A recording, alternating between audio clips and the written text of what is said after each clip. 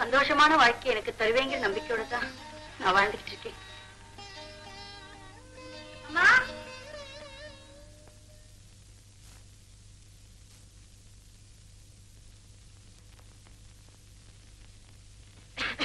மெதுவா சாப்பிடுமா, இப்படி அறக்க பறக்க சாப்பிட்டா உடம்புல ஒட்டாதுமா. ஆமா, இந்த இட்லி உடம்புல ஒட்டிட்டா நான் பெரிய மகாராணி ஆக்குறேன். இனி ராதா ஸ்கூல் ஃபீஸ் கட்டிட்டியா? ஏமா இனி எவ்வளவு பாக்கி இருக்கு? 55 ரூபாய் தான் இருக்கு. என்னம்மா இது, நேற்று தானே என் சம்பள பணம் 300 ரூபாய் மொத்தமா கொடுத்தேன். மளிகை பாக்கி, பால்காரன், வீட்டு வாடகை, லைட் சார்ஜ் எல்லாத்துக்கும் கொடுத்துட்டோம்மா. மாசம் மாசம் அதுக்கெல்லாம் 200 ரூபாய் தான் செலவாகும். பாக்கி 100 ரூபாய் இருக்கணுமே. இல்லம்மா, அது விஷயமா நானே உன்கிட்ட சொல்லணும்னு இருந்தேன், நீ ஏன் கேட்டுட்ட. போன மாசம் இருந்ததை விட இந்த மாசம் எல்லாம் 1க்கு 2 விலை அதிகமா போச்சுமா. வீட்டுக்காரங்க 10 ரூபாய் வாடகை ஏத்திட்டா. அவர் வாடகை ஏத்தினா உடனே கொடுத்துருதா? முதல்ல 20 ரூபாய் கூட கேட்டாரு.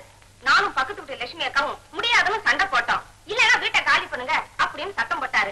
கடைசியில சமாதானமா பேசி 10 ரூபாய் தராதான் லட்சுமி அக்கா ஒத்துக்கிட்டாங்க. அவங்க கொடுக்கும் போது நாமளும் கொடுத்து தானமா ஆகணும்.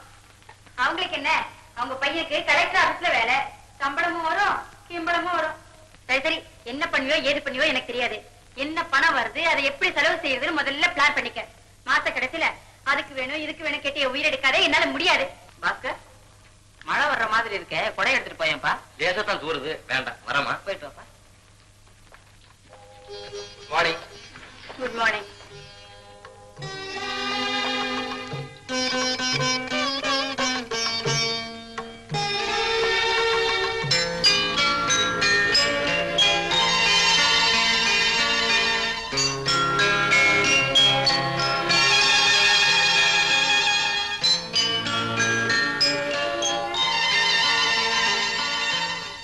Are you loving her?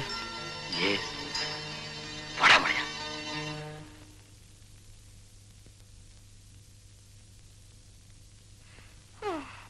வேண்டாம். சின்ன குழந்தை மாதிரி அடம் பிடிக்காம சாப்பிடுங்க. இத பாருங்க, திருட்டுத்தனமா பசங்க கிட்ட காசை கொடுத்து மசால் தோசை மசால் வடை இதெல்லாம் சாப்பிடறத விட்டுட்டு ஒழுங்கா நாங்க கொடுக்கற மருந்த சாப்பிட்டாதான் சீக்கிரமா உடம்பு குணமாகும்.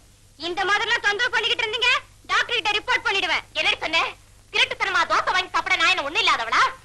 8 வீட்டுக்கு சொந்தக்காரடினா என்ன எவடி கேக்குறது?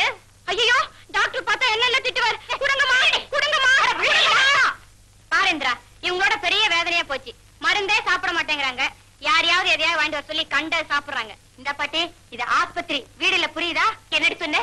உன் வாயில நெருப்ப வைக்க நீ பாட்டி, உங்க அம்மா பாட்டி, உங்க பாட்டி பாட்டி. அப்படி என்னடி எனக்கு வயசாயிடுச்சு. 37 இன்னும் எனக்கு முடியல, அதுக்குள்ள என்ன பாட்டின்னு சொல்றியே? பின்ன உங்களை எப்படி கூப்பிடுறதா? அக்கான்னு கூப்பிடு, இல்ல பேர் சொல்லி கல்யாணின்னு கூப்பிடு. வேண்டாம் வேண்டாம், பேர் சொல்லி கூப்பிட்டா நம்ம 2 பேரும் ஃப்ரெண்ட்ஸ் நினைச்சுக்குவாங்க. அக்கானே கூப்பிடுறேன். இந்தாங்க வாயத்துறங்க. இண்டி சுதா, நீ மாசம் 20 ரூபா சீட்டு பணம் கட்டினியே, என்னாச்சு? அது இந்த மாசத்தோட முடியுது. மொத்தமா 1000 ரூபாய் வரும். 2 பவுன்ல சங்கிலி பண்ணிக்கலான்னு இருக்கேன். இந்த மாதிரி சிறுக சிறுக சேர்த்துதான் ஏதாவது பண்ண முடியும். மொத்தமா பணம் கொடுத்து வாங்குறதுன்னா அது நம்மால முடியுமா? இந்திரா, நீ சீட்டு கட்டுறது தானே?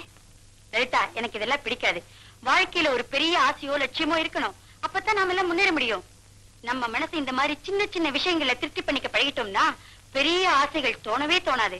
வாழ்ந்தா பெரிய பங்களா, டெலிவிஷன், கார், இந்த வசதிகளோட வாழணும்னு கற்பனை பண்ணி அதையே அடைய முயற்சி பண்ணினா அதுல பாதியாவது கிடைக்கும். தவணை முறையில ஒரு 100 ரூபாய்க்கு டிரான்சிஸ்டர், 50 ரூபாய்க்கு எவர் சில்வர் தட்டு, 25 ரூபாய்க்கு நூல் புடவை, இப்படின்னு நம்ம லட்சியங்களை சுருக்கிக்கிட்டோம்னா எப்பவும் தரித்திரம் தான். கேட்கறதுக்கு நல்லாதான் இருக்கு. அதுக்காக கையில இருக்கிற கிளாக்காய நாளைக்கு வர போற பலாக்காய நம்பி விட்டுற முடியுமா? விட்டா என்னடி, கிளாக்கா தானே போகுது, போகட்டுமே. அதெல்லாம் அவங்கவுங்க மனசு பொறுத்தது. என்ன பொறுத்த வரைக்கும் பெருசா நினைச்சு அதுல பாதி அடையறதை விட சிறுசா நினைச்சு அதை முழுசா அடையறதான் நான் பெருசா நினைக்கிறேன். அவங்கவுங்க மனசு போல தாண்டி வாழ்க்கை அமையும். போனா போதிரி, உன் மனசு போல நீ மகாராணியாவே இரு. எனக்கு சாதாரண வாழ்க்கை கிடைச்சா அதுவே போதும். அடடடா, எதுக்காக சண்டை போடுறீங்க? விடுங்கடி. அம்மா,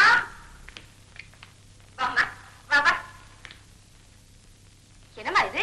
முகமெல்லாம் வாடி இருக்கு. அடி ராதா, அக்காக்கு கை கால தண்ணி எடுத்து வை.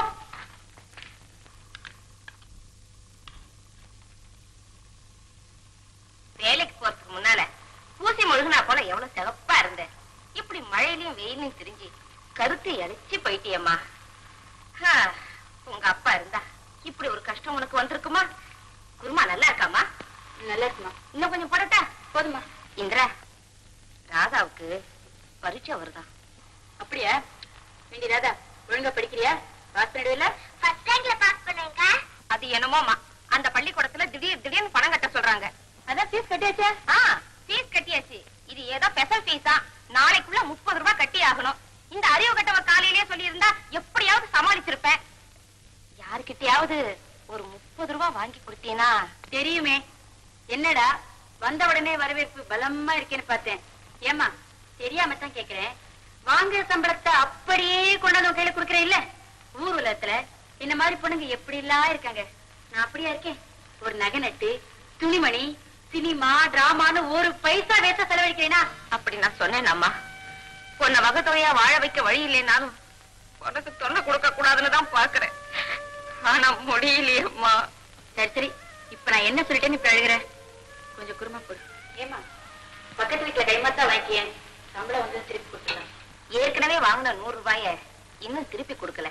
அவங்களும் கேட்கல. மறுபடியும் எப்படி கேட்கறதுன்னு தான். அப்படியா? சரி, நாளைக்கு நான் டாக்டர் அட்வான்ஸ் கேட்டு பாக்குறேன். பாவம், அந்த பொண்ணு என்னமா செய்யும்? ஒரு குடும்ப பார்த்து தூக்கி சமக்கிறதுனா முடியக்கூடிய காரியமா? ஆமா, உங்ககிட்ட எவ்வளவு பணம் இருக்கு? வீட்டு வாடகை, மளிகை, பால் எல்லாத்தையும் கொடுத்தது போக ஒரு 70 ரூபாய் மிச்சம் இருக்கு. நாளைக்கு பேங்க்ல ஒரு 50 ரூபாய் கட்டணும். பேங்க் அப்புறமா கட்டிக்கலாம். அந்த பணத்தை ராதா கொடுத்துரு, நம்ம கூட அட்ஜஸ்ட் பண்ணிக்கலாம். ஒரு மாசத்துக்கு என்னப்பா பண்றது? ஆமா, 5 விரல்ல ஒரு விரல் கட்டிப்பட்டாலும் மத்த விரலுக்கு வலிக்கத்தான் செய்யும். பக்கத்து போஷன்காரங்க ஒண்ணுக்குள்ள ஒன்னா பழகிட்டோம். தெரியாம இருந்தாலும் பரவாயில்ல, தெரிஞ்சுட்டு எப்படி சும்மா விடுறது? என்ன சொல்றேன்? சரி.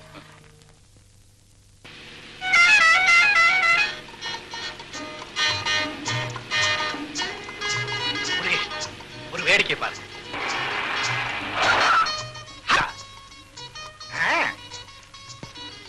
லலிதா, சௌக்கியமா இருக்கியா? என்ன மருந்து பாட்டில யாருக்கு? அம்மாவுக்கு உடம்பு சரியில்லை. அடதே, நானும் உங்க வீட்டுக்கு வந்து ரொம்ப நாளாச்சு. அம்மா ரொம்ப விசேஷா சொல்லு. என்ன திருத்திட்டு முடிக்கிறேன் என்ன தெரியல. நீங்க பாரா முருகேசா, இதான் உலகம். இந்த பொண்ணு என்னையே மறந்துருச்சு. உங்க வீட்டுக்கு பக்கத்து வீட்டுல 3 வருஷம் குடியிருந்தே. எத்தனை நாள் உங்க வீட்டுல வந்து காபி சாப்பிட்டுருப்பேன். சார் சார்னு என்கிட்ட பிரியமா பழகுவியே, அதெல்லாம் மறந்துட்டியா? சரி சரி, ஒரு நாளைக்கு வீட்டுக்கு வரேன். அம்மா ரொம்ப கேட்டா சொல்லு. வரேன் வரேன். அம்மா பொண்ணு, நான் கூட உங்க அம்மா ரொம்ப ரொம்ப கேட்டதா சொல்லு. வட போயிடலாம்.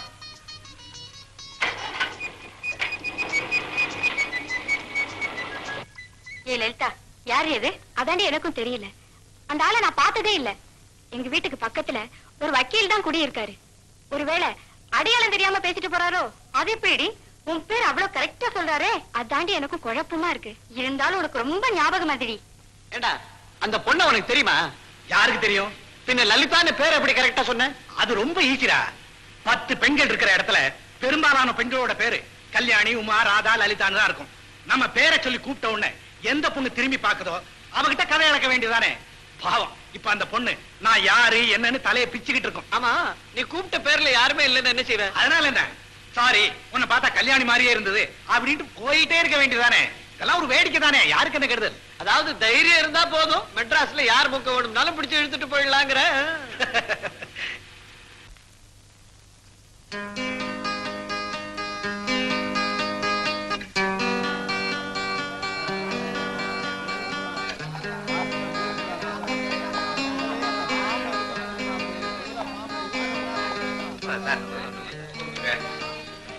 அவர் எதுல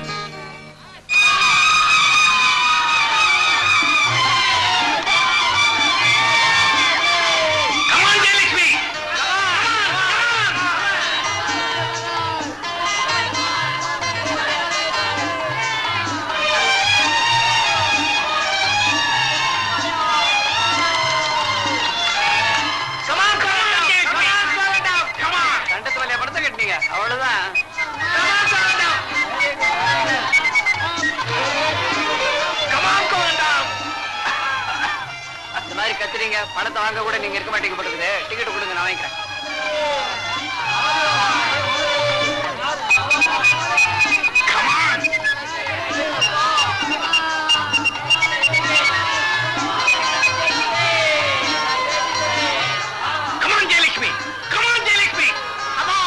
ஏதாவது ஒரு குதிரை.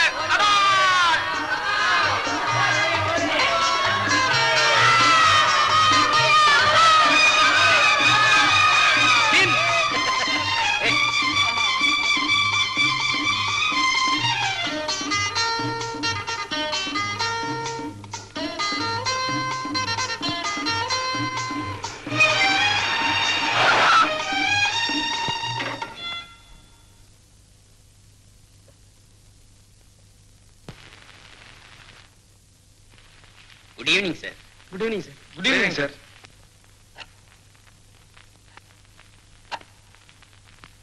Good evening, sir. Good evening. என்ன மோகன், ஜெயலட்சுமி ஜெயிச்சதா? ஜெயலட்சுமி கடைசியில வந்தது சார். 2 திரும்புற வரைக்கும் தான். வின்னிங் போஸ்ட பார்த்த உடனே 4000ல 5 போய் ஜெயிச்சிருச்சு சார். நீங்க சொன்ன குதிரை எதைக்காவது தோத்துருக்கா? 1க்கு 4 பங்கு 40,000 ரூபாய். சொல்றேன், லாக்கர்ல வச்சு.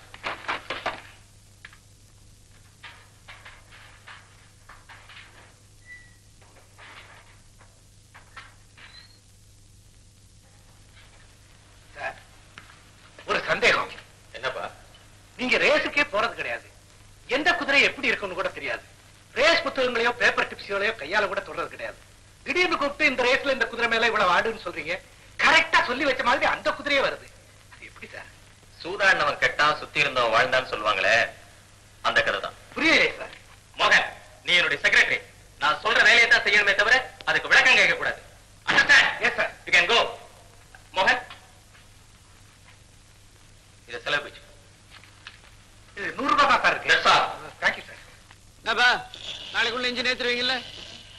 இது வேற ஒரு வண்டி. காயலாங்கடைக்கு போக வேண்டிய வண்டி எல்லாம் நம்ம கிட்ட கொடுத்து கழுத்துறக்காங்க. அந்த ஓனர் தான் நான் பார்க்கணும்னு சொன்னேன். சொல்லுப்பா. ஏய் முருகேஷ், முதலாளி 100 ரூபாய் கொடுத்தாரு. வா சினிமா போயிட்டு வரலாம். உனக்கு கையில பணம் கிடைச்சா போதுமே, அதை செலவழிக்கிற வரைக்கும் தூக்கம் வராது. டேய், அப்பப்ப கொஞ்சம் சேர்த்து வைடா, பின்னால உதவும். போடா முட்டாள். எனக்கு நாளைக்கு வரப்போறத பத்தி பயமும் இல்ல, நேத்து நடந்ததை பத்தி கவலையும் இல்ல. இருக்கிற வரைக்கும் ஜாலியா இருக்கணும். கமான். அட பாப்பா, எனக்கு நிறைய வேலை இருக்கு. அந்த வண்டியை நீங்க டெலிவரி கொடுக்கறதா சொல்லிருக்கேன், நீ போயிட்டு வா.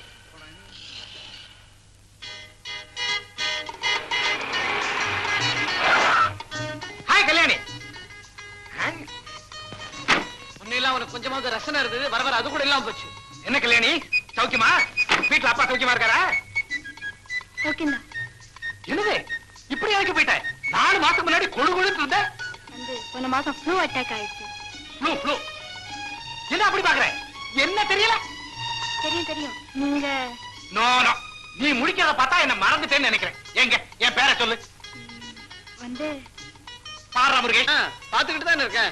இவ்வளவு தூரம் பழகிட்டு உடனே எப்படி மறந்துட்டாங்களே. நம்ம போவோமா? இன்னும் 4 பேர் பாப்போம். கல்யாணி, என் பேரு மோகன். உங்க வீட்டுக்கு பக்கத்துல 3 வருஷம் குடியிருந்தோம். என்னையே மறந்துட்டியா? சரி உங்க அப்பா ரொம்ப விசாரிச்சா சொல்லு. நான் ஒரு நாளைக்கு வீட்டுக்கு வரேன். நான் கூட உங்க அப்பா ரொம்ப விசாரிச்சு.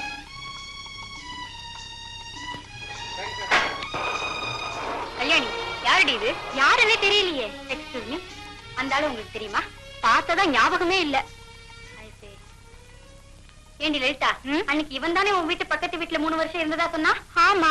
இன்னைக்கு இவங்க கிட்டயும் அதே மாதிரி சொல்லியிருக்கான். இதுல இருந்து என்ன தெரியுது? சரியான புருடான்னு தெரியுது. கரெக்ட். இந்த புருடாவை சும்மா விடக்கூடாது. எப்படியோ பேரை மட்டும் சரியா தெரிஞ்சு வச்சுக்கிட்டு கண்ணுல படுற பொண்ணுங்க கிட்ட எல்லாம் குறும்பு பண்ணிக்கிட்டு இருக்கான்.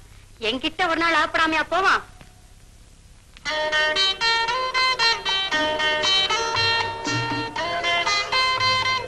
அடியே, அதோ அவன் வராண்டி. இப்ப ஒரு வேடிக்கை பண்றேன் பாரு. மோகன், இது உனக்கே நல்லா இருக்கா? என்னதா, எங்க அப்பா உன் மேல எவ்வளவு நம்பிக்கை வச்சிருந்தாரு. சொல்லாம கொள்ளாம 5000 ரூபாய் எடுத்துட்டு ஓடிட்டியே. இது ஓடுறதுதான் ஒண்ணு, சொல்லி ஓடக்கூடாது. உன் கதை என்ன இருக்கும்? நான் தான் வேண்டான்னு சொன்னேன். இன்னும் 1 வாரத்துல பணத்தை திருப்பி கொண்டு வர போலீஸ் உன்னை தேடி வரும். ஜாகிரதை. எப்படி பார்த்தா எப்படி டிப்டாப்பா இருக்கான் பாத்தேடா? இந்த காலத்துல யார சார் நம்ப முடியுது? பை பத்திரம் பிட்பாக் அடிச்சிட போறாங்க. யாரா அந்த பொண்ணு? அன்னைக்கு பஸ் ஸ்டாப்ல நின்னுட்டு இருந்து உன் டைப்பை புரிஞ்சுக்கிட்டே போ. உன் கூட வந்ததுனால எனக்கு அவமானமா போச்சு. எல்லாரும் நம்மளே பாக்குறாங்க. ரொம்ப அசிங்கமா போச்சு. இனிமே உன் கூட வெளியில வரதா நான் ஜோப்படிக்காரன் இல்லை. நீ கழுத்துல போட்டு மாட்டிக்கிட்டு தான் வர போறேன். நான் பொம்பளையா அது? ரொம்ப துணிச்சல் காரிடா. அவ யாருன்னு தெரிஞ்சுக்கணும். நீ போய் நான் நினைச்சுக்கிட்டேன். நான் மாட்டேன். பரவாயில்ல, அவளே வர்றான். வா மேடம். என்ன இருந்தாலும் நீங்க இப்படி 4 பேர் மத்தியில என்ன அவமானப்படுத்திருக்க வேண்டாம். எனக்கு வேண்டியதான். உங்க பேர் என்ன? என் பேர் உங்களுக்கு எதுக்கு தெரியணும்? சும்மா தெரிஞ்சுக்கலான்னு தான். என் பேர் காந்திமதி. காந்திமதியா? கொஞ்சம் வயசானவங்க பேர் மாதிரி இருக்குது. எங்க வேலை பாக்குறீங்க? ஏர் இந்தியாவுல. நீ இன்னைக்கு அசிங்கப்படாம விட போறது இல்ல. நீ வணக்கம்டா. வணக்கம்மா. பையன் எப்படி இருக்கான்? நல்லா இருக்கா. நீ ஒருவேளை மருந்து கொடுத்தா போதுமே. சரிம்மா, நான் வரேன். சரிம்மா. இந்திராவா? வணக்கம்மா. வணக்கம். யார் நீங்க? இப்ப போனாங்களே இந்திரா, அவங்க எங்க வேலை செய்யறாங்க? ஏன்? சும்மா தெரிஞ்சுக்கலான்னு தான். விஜயா நர்சிங் ஹோம்ல வேலை செய்யறாங்க. நன்றிமா. நல்லதுங்க. Vijaya nursing home. அங்க போய் உதவாங்களான்னு சொல்றியா?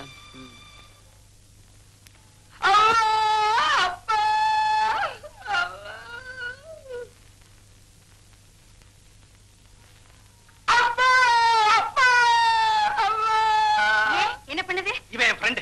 வயிற்று வலியால புழுவா துடிக்கிறான். செலவானாலும் பரவாயில்ல, நீங்க தான் அவனை காப்பாத்த. கையை விடுங்க. ஒரு அர்ஜென்ட் கேஸ். டாக்டர் சீக்கிரம் வர சொல்லு. சீக்கிரம்.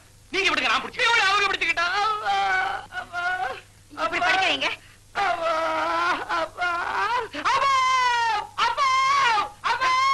கொஞ்சம் பொறுத்துக்க.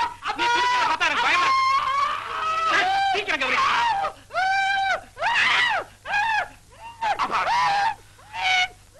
இருங்க.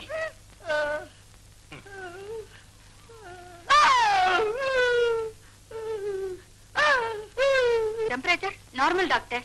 வயிற்று வலிக்கு டெம்பரேச்சருக்கு என்னங்க சம்பந்தம்? அது எனக்கு தெரியும். உன் பேர் என்ன? வயிற்று வலி முருகேசன். வயிற்று வலி முருகேசனாக ஒரு புறம் தெரியும். உனக்கு எத்தனை நாளா இருக்கு இந்த வயிற்று வலி? அது காலையில ஆரம்பிச்சது. நேரம் ஆக ஜாஸ்தி ஆகிட்டே போகுது. உனக்கு எப்படி தெரியும்? சத்தம் ஜாஸ்தியா இருக்கே. ஏன்பா இத பாரு, காரம் ரொம்ப சாப்பிடுவியோ?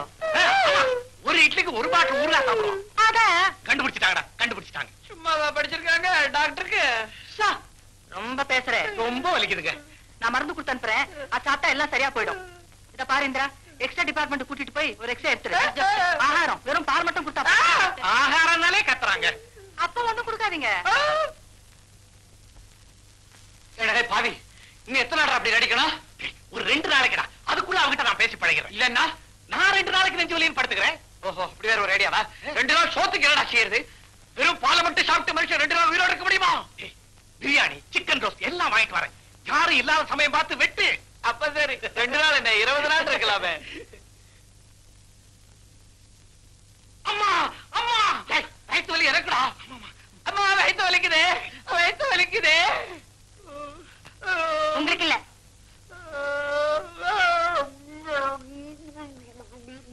எனக்கு என்ன வந்த உடனே கேட்கணும்னு நினைச்சேன். அப்ப இவன் வயிற்று வலியால துடிச்சுக்கிட்டு இருந்தான். ஏர் இந்தியாவில வேலை செய்யறேன்னு சொன்னீங்களே? சும்மா சொன்னேன். நீங்க மட்டும் தெரியாத பெண்கள் எல்லாம் தெரிஞ்ச மாதிரி பேசிக்கிட்டு எனக்கு ஓ காதலுக்கா என் குடல்ல 6 அடி தாழ செய்யணுமா? நர்ஸே, நடந்த உண்மையை நான் சொல்லிடுறேன். இவனுக்கு உங்க பேர்ல காதல். அதுக்காக தான் இந்த நாடகத்துக்கு உங்ககிட்ட பேசி பழகணுன்றதுக்காக இவன் தான் ஏற்பாடு பண்ணான். பதிலுக்கு இஷ்டம் இருந்தா நீங்க அவனை காதலிச்சா காதலியுங்க, இல்ல அவன் வயித்துல வட்டம் மாவட்டம் எல்லாம் போட்டு அவன் குடல்ல 6 அடி வெட்டி எரியுங்க. என்ன ஆள விடுங்க. நல்ல ஆஸ்பத்திரி பா இது.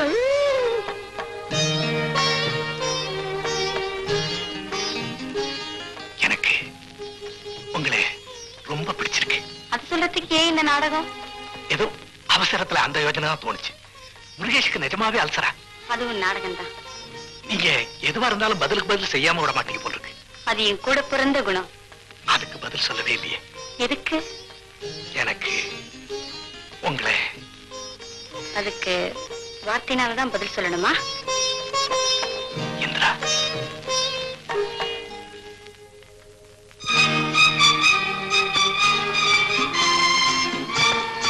ஆமா, என்ன சரி ஒரு கார்ல வரீங்களே, உங்ககிட்ட எத்தனை காரங்க இருக்கு? அதெல்லாம் என்ன முடியாது, 20-30க்கு மேல இருக்கும். வந்து அது நாளைக்கு வர கார பாருங்களேன், இதோட பெருசா இருக்கும். எனக்கு இந்த கார் ரொம்ப பிடிச்சிருக்கு. படகு மாதிரி இருக்கு. இது படகு மாதிரி தான் இருக்கு. நாளைக்கு வர கார பாருங்க, கப்பல் மாதிரி இருக்கும். இங்க நிறுத்திக்கங்க, நான் இறங்கிக்கிறேன். ஏன் வீட்டுக்கே போலாம்? வேண்டாங்க, என் வீடு சின்ன சந்துல இருக்கு. இவ்வளவு பிரிக்கார அங்க போகவே முடியாது. நான் இங்கே இறங்கிக்கிறேன். ஆமாமா, படகு சந்துக்குள்ள போகாது. இன்னொரு நாள் சைக்கிள் மாதிரி இருக்கிற கார்ல வரும், அது சந்துக்குள்ள போகும்.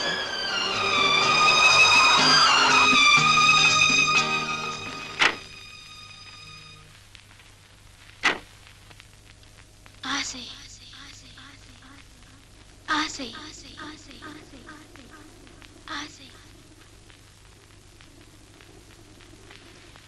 மத்தச்ச போதுமா? உனக்கு அவ மேல ஆசை, அவளுக்கு கார் மேல ஆசை, காருக்கு என் மேல ஆசை. ஓட்டுற வண்டிய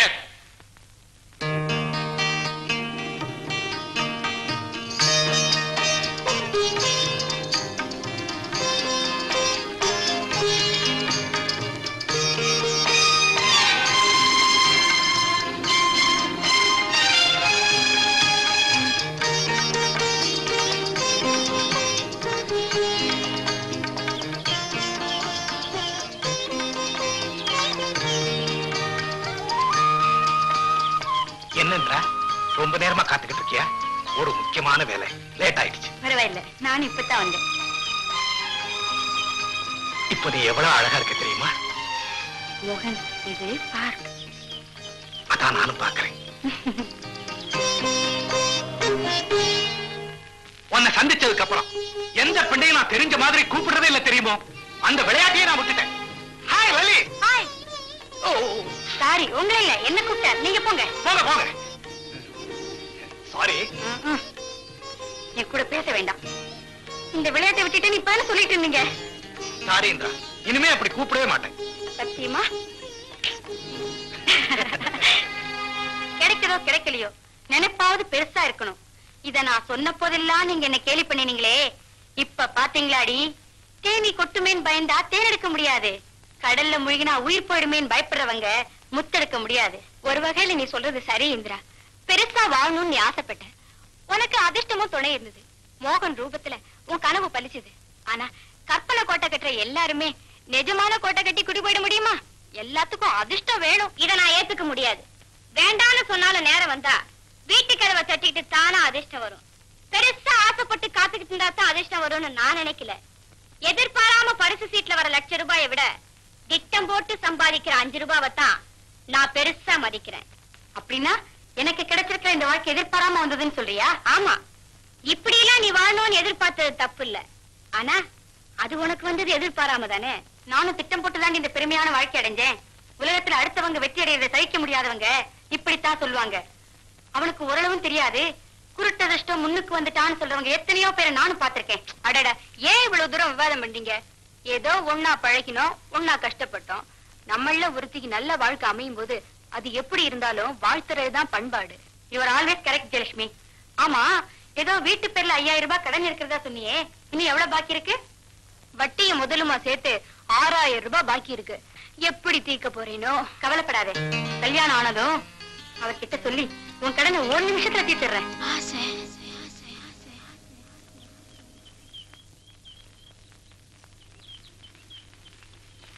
வாங்கடி.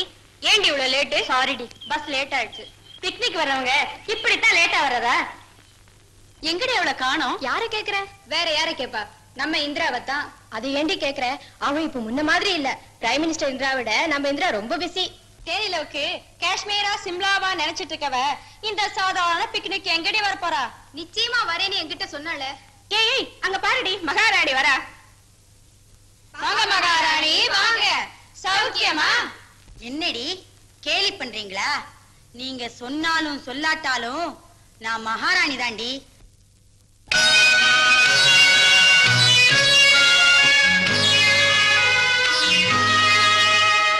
பனிமலர் நீரில் ஆடும் அழகை ரசிக்க மனதில் சுகமே. பனிமலர் நீரில் ஆடும் அழகை ரசிக்க மனதில் சுகமே. நினைவுகள் கோலம் போடும் இளமை கொள்ளும் தங்கரகமே. பனிமலர் நீரில் ஆடும் அழகை ரசிக்க மனதில் சுகமே.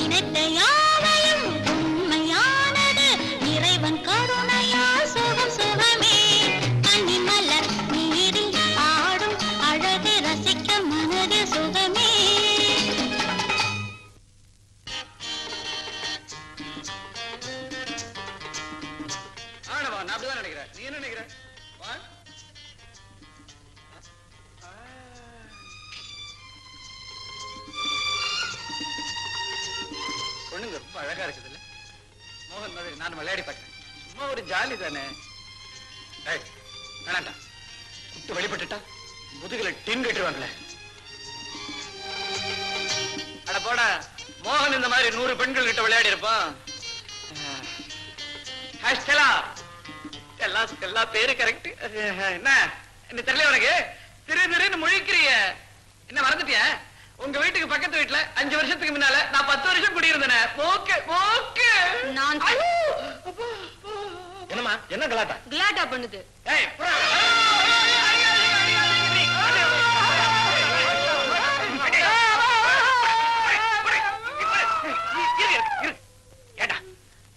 பொம்பளை என்ன போதும் இந்த மாதிரி ராங் பண்ண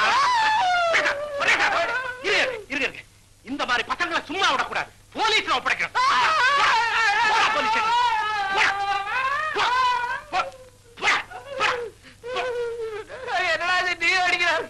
அங்க அப்படி நடிக்கலன்னா எனக்கு சேர்த்து பூச விடும். உனக்கு ஏண்டா இந்த ஆசையெல்லாம்?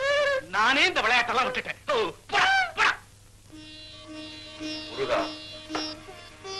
தெளிவான சிந்தனையும் திடமான வாழ்க்கையும் எப்போ நினைச்சிருக்க நீ அருள் புரியணும்.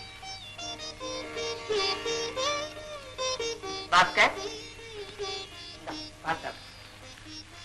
எல்லாரும் கடவுளை கும்பிடும் போது நிறைய செல்வத்து கொடுன்னு வேண்டிக்குவாங்க. அம்மா, நிம்மதியான வாழ்க்கை கொடுன்னு வேண்டிட்டா அதுக்குள்ள எல்லாமே அடங்கி இருக்கு. கடவுள்கிட்ட வேண்டிக்கிறப்போ தனித்தனியா பல கோரிக்கைகள் வர்றதை விட எல்லாத்துக்கும் சேர்த்து மொத்தமா ஒரே வார்த்தையில கேட்டுட்டா அவருக்கு கொடுக்கறதுக்கு ஈஸியா இருக்கும். நானும் ஒரு நாள் விடாம என் பிள்ளை நல்லா இருக்கணும்னு ஒரே கோரிக்கையை தான் வேண்டிக்கிறேன். முருகன் கவனிக்க மாட்டேங்கிறானே. இப்போ உன் பிள்ளைக்கு என்னமா குறை? உனக்கு என்னடா குறை? எனக்கு தான் மனசுல ஒரு சின்ன குறை. எனக்கும் வயசாகிக்கிட்டே போகுது. காலாகாலத்துல உனக்கு ஒரு கல்யாணத்தை பண்ணி வச்சு பேரம்பேத்திகளை எடுத்து கொஞ்சணுங்கிற என் ஆசைய அந்த முருகன் தான் நிறைவேற்றி வைக்கணும். அதுக்கும் கால நேரம் சேர்ந்து வர வேண்டாமா? வந்திருக்கு பாஸ்கர். நீ சரின்னு சொன்னா உடனே நாள் பார்க்க வேண்டியதான். நம்ம சோமசுந்தரம் பிள்ளை தெரியுமில்ல உனக்கு? யாரு? நம்ம திருச்சி இருந்தப்போ பக்கத்து வீட்டுல இருந்தாரு. அவரையேதான். நேற்றுக்கு ஆள் அனுப்பிச்சிருந்தாரு. அவர் மகளை உனக்கு கட்டி கொடுக்கணும்னு பிரியப்படுறாரு. 2000 ரூபாய் சீர்வரிசை செய்யறேன், கல்யாண செலவெல்லாம் நானே ஏத்துக்கிறேன்னு சொன்னாராம். நானும் ஒரு 3000 கொடுக்க சொல்லுங்கன்னு கேட்டேன். கேட்டுட்டு வரேன்னு சொல்லி போயிருக்கிறாரு. பொண்ணு பாக்கிறதுக்கு ரொம்ப லட்சணமா இருக்கும். கொஞ்சம் முன்ன பின்ன ஆனாலும் பேசி முடிச்சலாம்னு நினைக்கிறேன். நீ என்னப்பா சொல்ற? அம்மா, சந்தர்ப்பம் வரும்போது சொல்லிக்கலான்னு இருந்தேன். என்னப்பா? நம்ம சோமசுந்தர பிள்ளைக்கு கொஞ்சம் வசதி இருக்கு. நான் மாட்டேன்னு சொல்லிட்டாலும் இன்னொரு மாப்பிளையை பார்த்து தன் பொண்ணுக்கு கல்யாணத்தை பண்ணி வைக்க அவளால முடியும். ஆனா இந்திராவுக்கு யாரும் மாட்டேன். பாஸ்கர், அம்மா, 2000-3000 செலவு செஞ்சு கல்யாணம் பண்ற அளவுக்கு அவங்களுக்கு வசதி இல்லை. மாசம் குடும்ப செலவுக்கு அந்த பொண்ணு சம்பாதிக்கிற பணம் போதாம இருக்கு. அதனால ஏன்டா சுத்தி வளைக்கிற? இந்திராவும் உனக்கு பிடிச்சிருக்கு, அவ்வளவுதானே? நான் அவங்க கிட்ட பேசுறேன்ப்பா. இந்த அருவி வாங்கக்கா, உட்காருங்க. உன்கிட்ட ஒரு முக்கியமான விஷயமா பேசலாம்னு வந்தேன். என்னக்கா? நல்ல விஷயம்தான். உன் பொண்ணை என் பையனுக்கு கட்டி வைக்கிறியான்னு கேட்க வந்தேன். சம்மதம் தானே? அக்கா, என்ன பார்வதி தகச்சு போயிட்ட? இல்லக்கா, நானே இத பத்தி உங்ககிட்ட பேசணும்னு நினைச்சது உண்டு. ஆனா நீங்க சரின்னு சொன்னாலும் ஒரு கல்யாணத்தை நடத்தக்கூடிய நிலையில நாம இல்லையேன்னு பேசாம இருந்துடுவேன். இப்போ நீங்களே கேட்டதோ என்னால பேச முடியல. அக்கா, என் நிலைமை உங்களுக்கு நல்லா தெரியும். நீ ஒண்ணும் சொல்ல வேண்டாம் பார்வதி. உன் பொண்ணுக்கு புடவை எடுக்கிறதுல இருந்து கல்யாண செலவு எல்லாத்தையுமே நாங்க ஏத்துக்கிறோம். போதுமா? என்ன பேசாம இருக்க? இப்படி ஒரு அதிர்ஷ்டம் வரும்னு நான் கனவுல கூட நினைச்சு பார்த்ததில்லை. இந்த சம்பந்தத்துக்கு நாங்க ரொம்ப கொடுத்து வச்சிருக்கணும். என் பொண்ணு வந்ததும் அவகிட்ட ஒரு வார்த்தை கேட்டு சொல்லு. அவன் என்ன மாட்டீங்க சொல்ல போற? நல்லா கேட்டு சொல்லு. வர்ற தையில ஒரு நல்ல நாள் பார்த்து கல்யாணத்தை முடிச்சிருவோம். அப்ப நான் வரட்டுமா?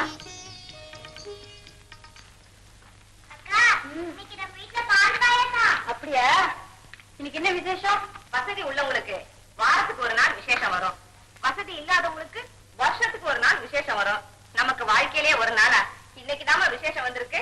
அடே, என்னம்மா நீ தத்துவம் பேச ஆரம்பிச்சுட்டு? லாட்டரியில ஏதாவது ஃபர்ஸ்ட் பிரைஸ் விழுந்திருக்கா? நான் சொல்ல போற விஷயம் லாட்டரியில ஃபர்ஸ்ட் பிரைஸ் விழுந்த மாதிரிதான். பக்கத்து வீட்டு லட்சுமி அக்கா வந்திருந்தாங்க. பாஸ்கருக்கு உன்னை கல்யாணம் செஞ்சு வைக்க விருப்பப்படுறாங்க. எல்லா தலைவரும் அவங்களே ஏத்துக்கிறேன்னு சொன்னாங்க. எதுக்கும் இந்திராவை ஒரு வார்த்தை கேட்டு சொல்றேன்னு சொன்னேன். சரின்னு சொல்லட்டுமாமா? நல்ல வேலை, அவங்க கேட்டதும் தடால்னு காலில் விழுந்து சரின்னு சொல்லி தொலைக்காம என்ன ஒரு வார்த்தை கேட்டு சொல்றேன்னு சொன்னீங்க. இந்திரா, ஏமா உன் மகன் நல்லா இருக்காங்க ஆசையே உனக்கு இல்லையா? இப்ப நான் படுற கஷ்டப்பட்டாதுன்னு எதிர்காலத்திலேயும் ஒரு சர்க்கார் ஆசை குமாஸ்தாவை கல்யாணம் பண்ணிக்கிட்டு காலம் பூரா நான் அவசப்படணுமா? மெதுவா பேசுமா, அவங்க காதல விழுந்துற போகுது. விழுந்தா விழுகட்டுமே, எப்படி நீ அவங்களுக்கு முடிவு சொல்லித்தானே ஆகணும். ஏமா, இதை விட நல்ல சம்பந்தம் நமக்கு எங்கம்மா கிடைக்க போகுது? உன்னை யாருமா எனக்கு மாப்பிள்ளை பார்த்து சொன்னா? அப்படின்னு நீ பெரிய லட்சாதிபதி மாப்பிள்ளையா பாத்துட்ட. இப்ப பாக்குறதுக்கு 300 400 சம்பளம் இருக்கும். வருஷத்துக்கு 10 20 இன்கிரிமெண்ட் கொடுப்பாங்க. கடைசி காலத்துல பென்ஷன் வரும். அவ்வளவுதானே? உன் மக அப்படி வாழ பிறந்தவ இல்லம்மா. இப்ப நீ எனக்கு கொடுத்த பாரு பாயாசம், அதை விட இனிப்பான செய்தி நான் உனக்கு சொல்றேன். அம்மா, உனக்கு ஒரு லட்சாதிபதி மாப்பிள்ளையா வரதுல ஆட்சேபணி இல்லையே. என்னம்மா அப்படி சொல்ற? உனக்கு ஒரு நல்ல வாழ்க்கை அமையணும் தானே ஆண்டவங்கிட்ட நானும் பகலுமா வேண்டிக்கிட்டு இருக்கேன். உன் பிரார்த்தனை பலிச்சிருச்சுமா. உனக்கு ஒரு லட்சாதிபதி மாப்பிள்ளையா வரப்போறாரு. அவர் பேரு மோகன். ஒரு நாள் உன்கிட்ட வந்து முறைப்படியா பேசுவாரு. அப்படியா? நல்லா வரட்டுமா? ராதா, இன்னும் கொஞ்சம் பாயசம் சாப்பிடுறியம்மா? வேண்டாம்மா, என்னதான் இனிப்பா இருந்தாலும் அளவுக்கு மேல சாப்பிடலாமா? குழம்புப்பா. ரொம்ப குழம்பிட்டம்மா. போதும்.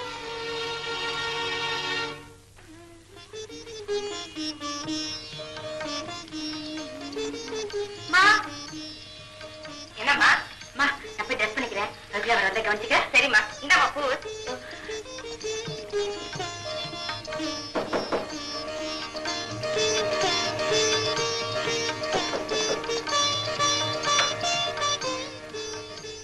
நம்பர் வீடு தானே?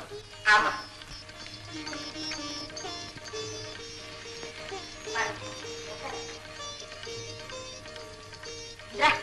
மாப்பிள வந்துட்டாமா?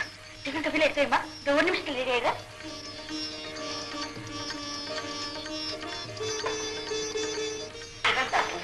அடே, இதெல்லாம் எதுக்குமா? பரவாயில்ல, சும்மா சாப்பிடுங்க. ஸ்வீட் ஏவம். யார் நீங்க? என் பேர் சுந்தரம். பாஸ்கர் பார்க்க வந்தேன். பாஸ்கர் வீடு பக்கத்து போர்ஷன். சாரி, என் மேல தப்பு இல்லை. நான் என்ன எதுன்னு சொல்றதுக்குள்ள அம்மா தான் அவசரப்பட்டு வந்து உபச்சாரம் பண்ணிட்டாங்க. பாஸ்கர் சொல்லி இருக்கணும்னு நினைச்சேன். என்னமா நீ தெருல வரவன புறம் எல்லாம் உபச்சாரம் வேற பண்ணிட்டு இருக்க? நான் வேற அவசரத்துல சரியா ட்ரெஸ் பண்ணிக்காம வேற வந்தேன். மறுபடியும் யாரா வந்தா அவர் பேரு என்னன்னு கேட்டுக்க. அவர் பேரு மோகன்.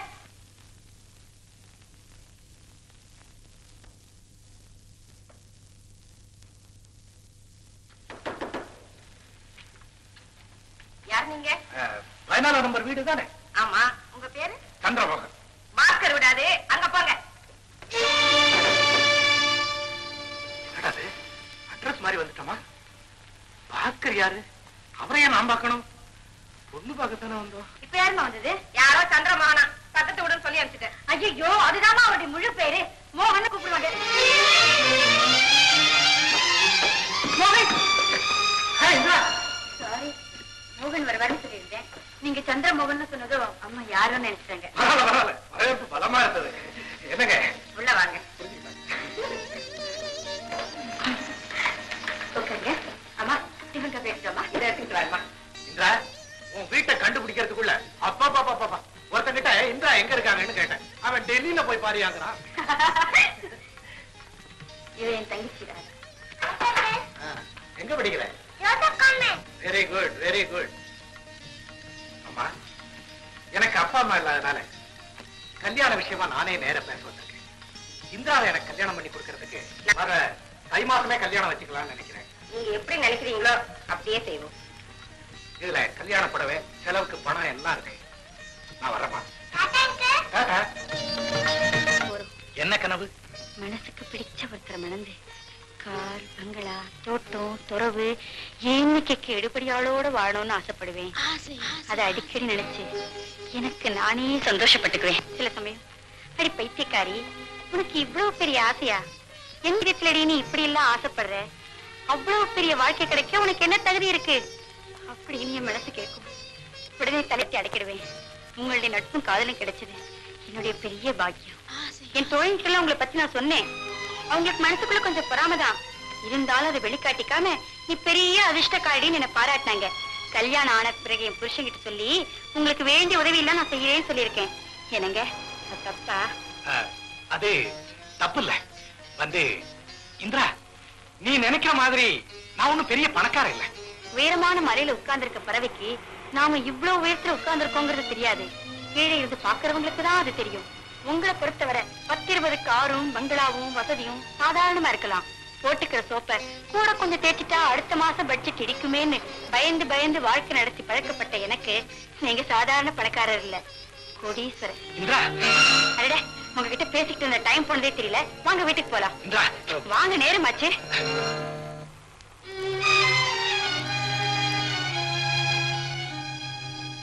என்னடா ரொம்ப தீவிரமா யோசனை பண்ணிக்கிட்டு இருக்க? எந்த கோட்டையை பிடிக்க போற? ஓட்டையை பிடிக்கிறதா? அந்த ஆசையெல்லாம் எனக்கு கிடையாதுடா. அதுக்கு தான் எவ்வளவு பேர் இருக்காங்களே. என் வாழ்க்கை பிரச்சனையில ஒரு சின்ன சிக்கல் வந்திருக்கு. அது என்னடா அது? உன் வாழ்க்கை பிரச்சனையில எனக்கு தெரியாத சிக்கல். ஏய், நாம தினம் ஒரு கார்ல போறது வர்றதை பார்த்துட்டு இந்திரா என்ன ஒரு பெரிய லட்சாதிபதினு நினைச்சிட்டு இருக்கான். நான் பல தடவை அவகிட்ட உண்மையை சொல்ல முயற்சி பண்ணேன். அவ எங்க என்ன பேச விடுறான். உங்களை மாதிரி ஒரு லட்சாதிபதி அடையறதுக்கு நான் ரொம்ப கொடுத்து வச்சிருக்கணும் அப்படி இப்படின்னு அவ சொல்லும் போது அவ முகத்துல என்ன பிரகாசம் தெரியுமா? உண்மை தெரிஞ்சா அவ மனசு சுக்குநூறா உடைஞ்சிரும். சொல்லவும் முடியல, சொல்லாம இருந்தாலும் பின்னாடி ஆபத்து. ஆமா மோகன், நீ இது ஆரம்பத்திலே கிளியர் பண்ணிருக்கணும். அந்த பொண்ணு கூட இவ்வளவு நாள் பழகிட்டு அவ மனசுல பல ஆசைகளை வளர விட்டுட்டு இப்ப போய் நான் 500 ரூபாய் சம்பளக்காரன் சொன்னேன்னா அவளுக்கு ஷாக் அடிக்காது? நான் எப்பவுமே அவகிட்ட நான் ஒரு பெரிய பணக்காரனோ நான் வர்றதெல்லாம் என் சொந்தக்காரனோ சொன்னதே இல்லை. அவ அப்படி நினைச்சுக்கிட்டு இருக்காங்கிறதே சமீபத்துல தானே எனக்கு தெரியும். மோகன், இப்ப இந்த சிக்கலை தீர்க்க ஒரே ஒரு வழிதான் இருக்கு. என்னடா? உடனே நீ லட்சாதிபதியாக வேண்டியது. கேள்வி பண்றியா? சீரியஸா தான் சொல்றேன். லட்சாதிபதியாக முயற்சி பண்ணு. மோகன், கொஞ்சம் நல்லா யோசிச்சு பாரு. நானும் நீ வேலைக்கு சேரும்போது 5 வருஷத்துக்கு முன்னால் இந்த கம்பெனி எந்த நிலைமையில இருந்தது? 2 காரோட ஆரம்பிச்ச இந்த டூரிங் சென்டர்ல இன்னைக்கு 100கணக்கான கார் இருக்குது. வருஷத்துக்கு 1000கணக்கான கார் ரிப்பேருக்கு வருது. என் சர்வீஸ்ல இந்த தொழிலை பத்தி அடி முதல் நுனி வரை எல்லாத்தையும் நான் தெரிஞ்சுட்டு இருக்கேன். பார்ட்டிகளை உனக்கு தெரியும். யாருக்கிட்டையாவது ஒரு 50,000 ரூபாய் கடன் வாங்க. நாம 2 பேரும் இதே மாதிரி ஒரு கம்பெனி ஆரம்பிப்போம். அதிர்ஷ்டம் இருந்தா ஒரே வருஷத்துல நீ லட்சாதிபதி ஆயிடலாம். கேட்கறதுக்கு நல்லாதான் இருக்கு. நடக்கிற காரியமா? நடக்குமா நடக்காதான்னு யோசிச்சுக்கிட்டே இருந்தா எதுவுமே நடக்காது. ஒண்ணு, உன் அருமை காதலி கிட்ட போய் அவன் மனசு சுக்குநூறா உடைஞ்சாலும் பரவாயில்லைன்னு, அம்மா தாயே நான் லட்சாதிபதி இல்ல 500 ரூபாய் சம்பளம் வாங்குற சாதாரண செக்ரட்டரின்னு சொல்லிட்டு வந்துரு. இல்ல லட்சாதிபதியாக ட்ரை பண்ணு. வாழ்க்கையில தன்னம்பிக்கை இருந்தா போதும் மோகன். எத்தனையோ வழிகள் இருக்கு. ஒன்னு இல்லாட்டி ஒண்ணு நிச்சயமா பலிக்கும். நீயே நல்லா யோசனை பண்ணி ஒரு முடிவுக்கு வா. வெரி குட் மோகன். பிசினஸ் தெரிஞ்ச நீ தனியா தொழில் ஆரம்பிக்க நினைக்கிறது நல்ல ஐடியா தான். எவ்வளவு மூலதனம் போட்டு தொழில் ஆரம்பிக்கலாம் இருக்க? அந்த உதவியை கேட்கத்தான் சார் உங்ககிட்ட வந்தேன். அது எப்படி மோகன்? ஒரு 25,000 ரூபாயாவது முதலீடு போட்டு நீ கம்பெனி ஆரம்பிச்சீனா தான் நான் லட்சம் ரூபாய் வரை கடன் உதவி செய்யலாம். அதானே நியாயம்? அந்த திட்டத்தோட நீ எப்ப வந்தாலும் நிச்சயம் ஹெல்ப் பண்றேன். ஓகே?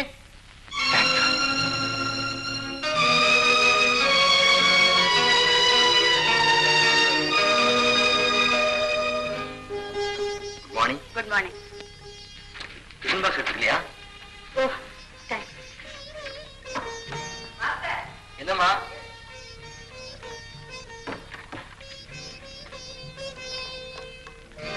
என்னப்பா டிபன் பாக்ஸ் மறந்துட்டு போற? இந்தா.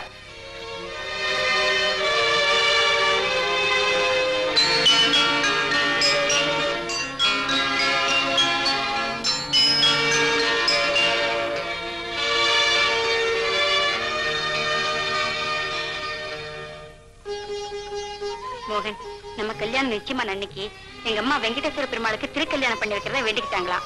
வர திங்கட்கிழமை அந்த விசேஷத்தை நடத்துறதா இருக்காங்க. உங்களையும் கூட்டிட்டு வர சொன்னாங்க. ஓகே, வந்தர மகாராணி.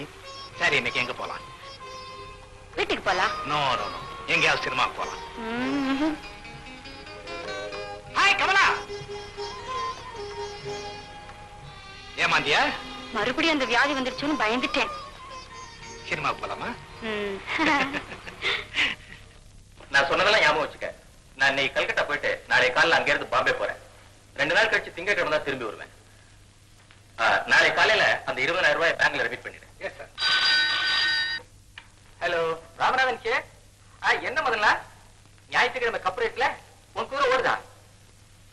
என்ன பேரு? பஞ்சவர்ணமா? ஓகே மோகன், என் வெற்றியை காரணத்தை நீ புரிஞ்சுட்டு இருப்பேன்னு நினைக்கிறேன். ஆமா சார். ஆனா இந்த ரகசியம் வெளியில தெரியக்கூடாது. ரேஸ் ரகசியம் வெளியில தெரிஞ்சா விஷம் போல பரவிடும். அப்புறம் எல்லாரும் அந்த குதிரை மேல ஆட ஆரம்பிச்சுவாங்க. லாபத்தொகை குறைஞ்சிடும். இதெல்லாம் நான் ஏன் சார் சொல்ல போறேன்? உன் மேல எனக்கு நம்பிக்கை இருக்கு. ஞாயிற்றுக்கிழமை பஞ்சவரம் எந்த ரேஸ்ல ஓடுதுன்னு பார்த்து அது மேல ஓப்பனிங் பிரைஸ்ல 20,000 ரூபாய் கட்டிடு. 5 டைம்ஸ் கிடைக்கும் பதில் நான் சொல்றேன். லாபம் 1 லட்சம். ஜாக்கிரதை. Okay sir. ஓகே.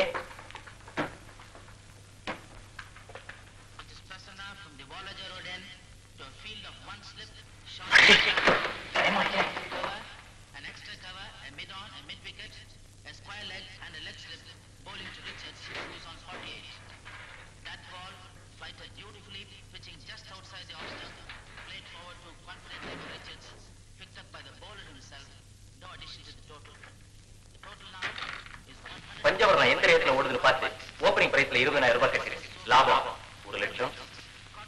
ஒரு 10,000 ரூபாய் எடுத்து ஆடு மகன், 50,000 ரூபாய் கிடைக்கும். மோகன், பார்ட்டிகளை பூரா உனக்கு தெரியும், எனக்கு வேலை தெரியும். வாழ்க்கையில முன்னுக்கு வரணும், லட்சியம் இருக்கணும் மோகன். எப்படியாவது ஏற்பாடு பண்ணு. Do it, man. மோகன், எனக்கு ஒரு பெரிய வாழ்க்கை கிடைக்கணும்னு தினம் நான் கடவுளை கும்பிட்டது உண்டு. ஆனா அது இவ்வளவு சீக்கிரம் பலிக்கணும்னு நான் கனவுல கூட நினைக்கல. நான் ஒரு லட்சாதிபதிக்கு மனைவியாக போறேன்னு நினைக்கும் போதே எனக்கு எவ்வளவு சந்தோஷமா இருக்கு தெரியுமா? ஆமா மோகன், உனக்காக இல்லைனாலும் உன்னை ஒரு லட்சாதிபதினு நினைச்சு சந்தோஷப்பட்டுக்கிட்டு இருக்கிற ஒரு ஏழை பெண்ணோட ஆசையை நிறைவேற்றி வைக்கிறதுக்காகவாவது நீ லட்சாதிபதி ஆகித்தான் தரணும். ஒரு 10,000 ரூபாய் எடுத்து ஆடு. லாபத்தை வச்சு தொழில் ஆரம்பி. எடுத்த பணத்தை சோடு தெரியாம திருப்பி வச்சிரு. இதுல பயப்படுறதுக்கு என்ன இருக்கு?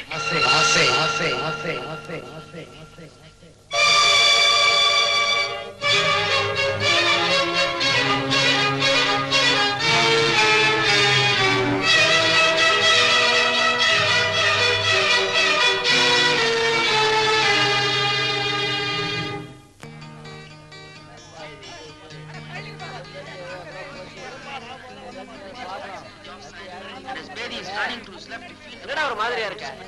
எந்த குதிரை ஜெயிச்சா நமக்கு என்னடா? முதலாளி பணம் தானே. Richards reaches his 50th as he steps forward and pounds on the outside, racing for a short and sharp single, and covering fielding at mid-wicket as unable to prevent the run. At the end of the over, the West Indies score moves on to 155 with the loss of 5 wickets. Come on. Richards keeps the strike. Come on, Panjavan. Under the circumstances, I must say, Vivian Richards has shown a complete sense of responsibility and has looked really confident. Now that he has reached his 50, his target must be a complete century, and let's see what his tactics will be against Prasanna. Richards, on reaching his 50, received a tremendous ovation from the crowd, which should be around 50,000. Prasanna, bowling to Richards, gives a lot of air, and Richards, using his speed well, plays it on the onside. Prasanna, once again bowling from the road end to Richards, and Richards this time comes out and hits. Skies the ball, and is it going to clear the fieldsman? No, I don't think so. It is Chandrasekhar getting under the ball. Will he take it? Yes, he does, and he's out. Richards out, caught. Richards, now batting brilliantly, was out to a very poor shot, erring badly in judgment. He was out at a time, perhaps, when the West Indies had pinned all their faith and confidence in him for making a big score.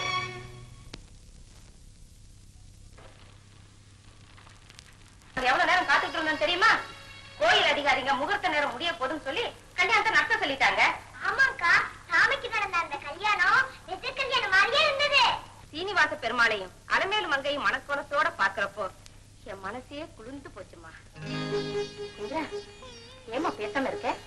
நேற்று வரைக்கும் ரொம்ப பேசிட்டேம்மா, ரொம்ப பேசிட்டேன். குளிக்க போய் சேர பூசிக்கிட்டா பேச்சு எப்படிம்மா வரும்? என்னம்மா சொல்ற? மோகன் லட்சாதிபதி இல்ல, ஒரு கார் கம்பெனில மேனேஜர் தான். சேதாரத்துக்காக 10,000 ரூபாய் பணத்தை கையாடல் பண்ணிட்டு இப்ப ஜெயில இருக்காருமா. இந்திரா, என்ன கொஞ்ச நேரம் தனியா இருக்க விடுமா. நான் மனசு விட்டு ஆயணும். என் மனசுல இருக்கிற சும்மா கரையிற வரையில நான் ஆயணும்.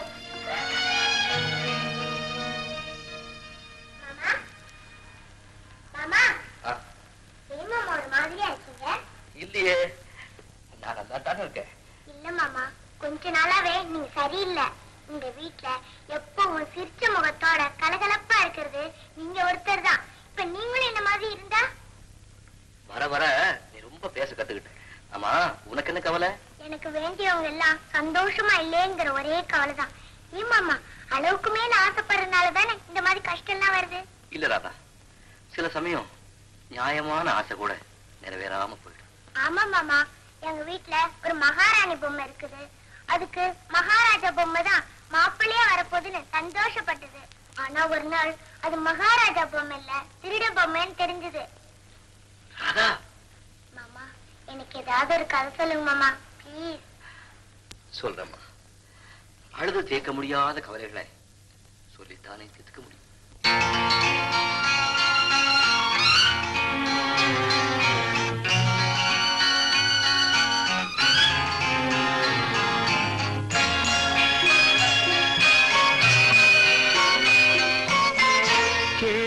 பாப்பா ஆசையின் கதையை, ஆசையாலே வீழ்ந்தவர் நிலையை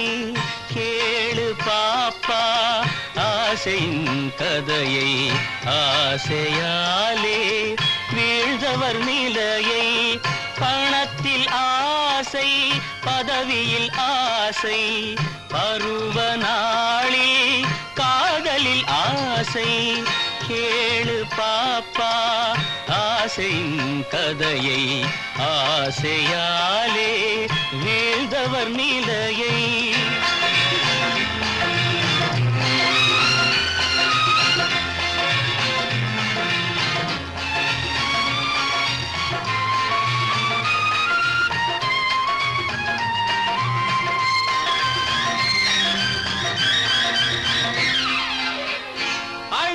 குறைந்தால் ஆசையும் வெல்லும் ஆன வரைக்கும் போதும் என்றெண்ணும் எந்த வீட்டில் ஆசைகள் இல்லை எந்த வீட்டில் ஆசைகள் இல்லை எல்லோர் ஆசையும் வெல்லுவதில்லை கேளு பாப்பா ஆசையின் கதையை ஆசையாலே வீழ்ந்தவர் நிலையை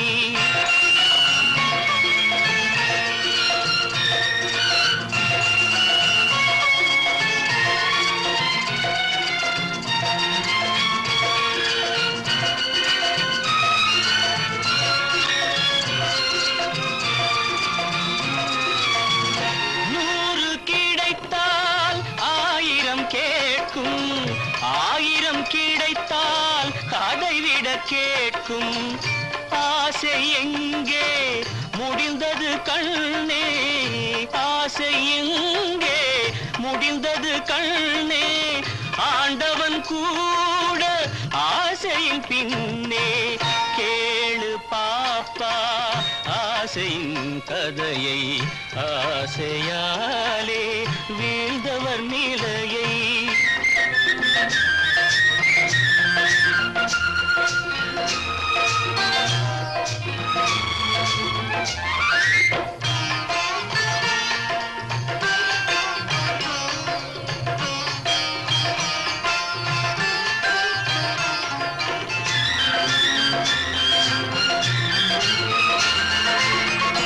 ஆசை கொண்டது கிடைக்காதென்றால் கிடைத்த ஒன்றில் ஆசை கொள்வாய் நீ நெஞ்சுக்கு தேவை நிம்மதிதானே நெஞ்சுக்கு தேவை நிம்மதிதானே நிம்மதி இறைவன் சந்நிதி தேனே கேளு பாப்பா ஆசையின் கதையை ஆசையாலே வீழ்ந்தவர் நிலையை பணத்தில் ஆசை பதவியில் ஆசை பருவ நாளில் காதலில் ஆசை கேளு பாப்பா ஆசையின் கதையை ஆசையாலே வீழ்ந்தவர் நிலையை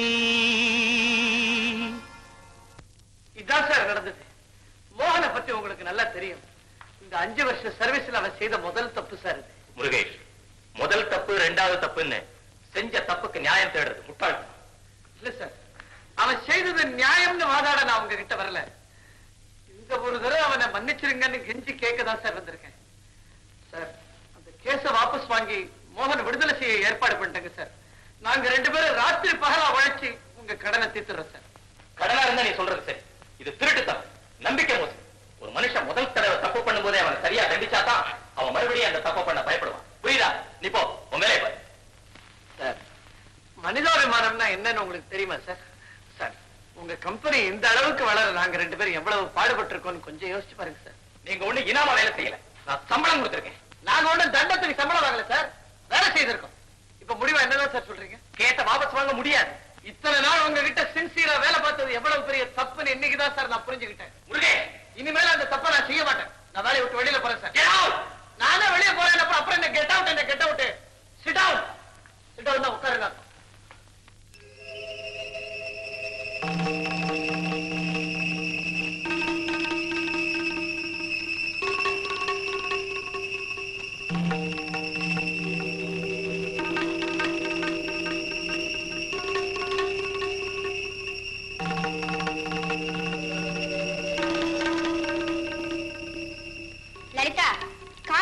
கட்டின கோட்டை காத்து மழைக்கு நிக்காதீ. எனக்கு வர புருஷன் தினம் ஒரு காரணம் வரவனா இருக்க வேண்டாம். ஜெயிலுக்கு போகாதவனா இருந்தா போதும். பொழுது விடிஞ்சா பொழுது போனா ஒரு கவலையா 2 கவலையா? ஏண்டா இந்த மனுஷ ஜென்மம் எடுத்தோன்னு இருக்கு. பாவம் ஜெயா, நேற்று வரைக்கும் வீட்டு கடனை தீர்த்துலாங்கிற நம்பிக்கையோட இருந்தா என்ன பண்றது? மனம் போன வாழ்வு. என்ன ஏண்டி கேலி பண்ற? நான் எப்போது திமிரா பேசியிருக்கேனா? நான் ஒன்ன சொல்லல. இமயமலையே விலைக்கு வாங்கின மாதிரி வாய்க்கிலேயே பேசினாங்களே அவங்களத்தான் சொல்றேன். பாவம் இப்ப பேசுறதானே ஏன் வாய் அடைச்சு போச்சு. சரி சரி வாடி போலாம்.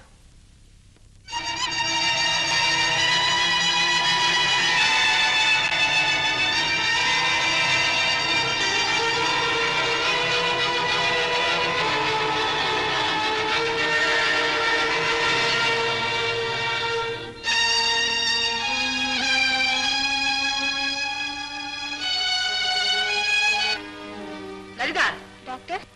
இந்திரா இன்னைக்கு காலையில வந்தாளா? Yes doctor. என்ன நடந்தது? ஏன் ராஜினாமா லெட்டர் எழுதி வச்சு போயிருக்கா? ஏன் பேசாம இருக்க? என்ன நடந்தது? அது வந்து டாக்டர், சீக்கிரம் தேங்காய் எடுத்துடி. அக்கா வேலைக்கு போக நேரமாச்சு.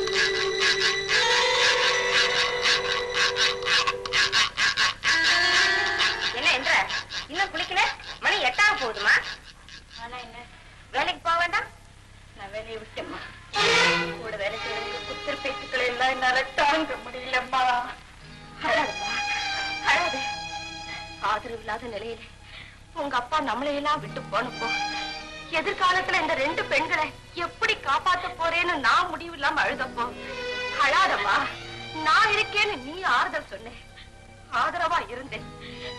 இப்ப நீ அழுதா நான் என்னம்மா செய்வேன்? ஆபீஸ் போக நேரமா சாப்பிட வாப்பா. என்னடா அது காலங்காத்தால யோசனை? அம்மா, கண்ணுக்கு முன்னால ஒரு கப்பல் கடல்ல முழுகுது. அதை கரை சேர்த்தணும்னு நினைக்கிறேன். ஆனா கைதான் இருக்கு.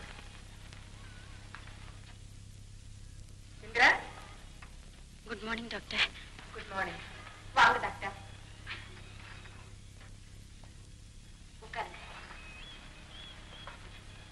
ஆமா, என்கிட்ட ஒரு வார்த்தை கூட சொல்லாம வேலையை ராஜினாமா பண்றேன்னு லெட்டர் எழுதி வச்சுட்டு வந்தியே, ஏன்? Sorry doctor. வேலையை விட்டுட்டு இனிமே என்ன செய்யறதா உத்தேசம்? எனக்கே தெரியல. இந்திரா, நடந்ததெல்லாம் கேள்விப்பட்டேன். வாழ்க்கையில இந்த மாதிரி 1000 சோதனைங்க வரும். உனக்கு அந்த இடத்துல வேலை செய்யறதுக்கு மனசுக்கு இஷ்டம் இல்லைன்னா என்கிட்ட ஒரு வார்த்தை சொல்ல வேண்டியதானே? இந்த பாருங்க, நாளைக்கு முன்ன ஒரு இடத்துல வேலைக்கு சேர்த்து விட போறேன். எழுந்து நடக்க முடியாத ஒரு பொண்ணுக்கு நீ உறுதுணையா இருக்கணும். ஆனா வாரத்துக்கு ஒரு நாள் வீட்டுக்கு வந்துட்டு போலாம். நாளை காலையில் 10 மணிக்கு வரேன். ரெடியாரு? ஓகே? இந்திரா, இப்ப நம்ம போறோமே அந்த வீட்டு முதலாளி பேரு சுந்தரம் பிள்ளை. அவர் ஃபேமிலியோட பெங்களூருக்கு போறப்போ ஆக்சிடென்ட்ல அதே ஸ்பாட்ல அவர் வைஃபும் சன்னும் செத்து போயிட்டாங்க. நல்ல வேளையா சுந்தரம் பிள்ளையும் அவர் மகனும் உயிர் தப்பினாங்க. சுந்தரம் பிள்ளை கியூர் ஆயிட்டாரு. சுமதிக்கு கூட வெடிகாயமெல்லாம் குணமாயிடுச்சு. ஆனா தலையில நர்ஸ் ஏதோ பாதிக்கப்பட்டிருக்கிறதாக நினைக்கிறேன். இன்னும் 3 மாசத்துல கியூர் ஆயிடும். அவளை ஒரு பச்சை குழந்தை காப்பாத்துற மாதிரி காப்பாத்தணும். ஒரு ஆள் ஹெல்ப் இல்லாம அவளால நடமாடவே முடியாது. அது என் கடமை டாக்டர். இத பாரு, உனக்கு சம்பளம் 600 ரூபாய் கொடுக்க சொல்லிருக்கேன். Thank you doctor.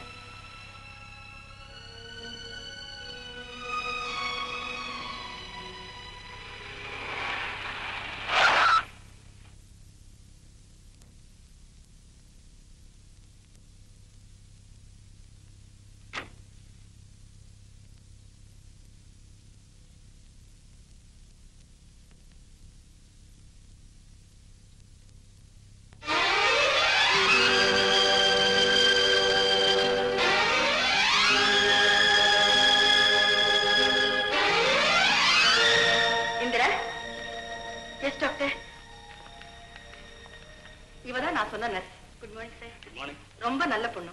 எல்லா விஷயத்தையும் சொல்லிருக்கேன். சுமதிய ரொம்ப பொறுப்பா பாத்துக்குவா. வாங்க டாக்டர். வா.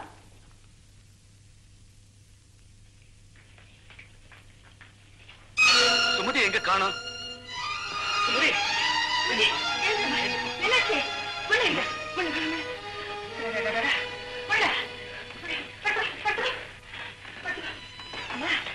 நீ ஏமா அங்க போன?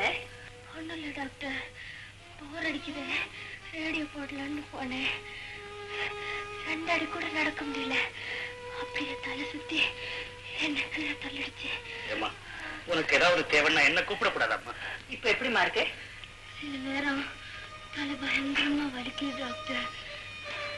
சில நேரம் தலை இவ்வளவு பெருசாற மாதிரி ஒரு ஃபீலிங். கவலைப்படாதம்மா, உனக்கு சீக்கிரம் குணம் ஆயிடும். இத பாரு, உனக்காக இந்த பொண்ணை கூட்டிட்டு வந்திருக்கேன். இவ பேர் இந்திரா. 24 hours உன் கூடவே இருப்பா. உனக்கு என்னென்ன வேணுமோ அவதான் கவனிப்பா. ஆமா, இன்னைக்கு நீ என்ன சாப்பிட்ட? எதுவுமே சாப்பிட மாட்டேங்கிறா டாக்டர். எனக்கு அதுவுமே பிடிக்கல டாக்டர். எதை சாப்பிட்டாலும் ஒரே கசப்பா இருக்கு. ஆரம்பத்துல அப்படிதாம்மா இருக்கும். உடம்புல தெம்பு வந்துட்டா தானா பசிக்கும். இந்திரா, நான் எழுதி கொடுத்திருக்கிற இன்ஜெக்ஷன் மருந்தெல்லாம் கரெக்டா கொடு. Yes doctor. சுமதி, நான் வரட்டுமா? வெளியே விட்டு போகாதே.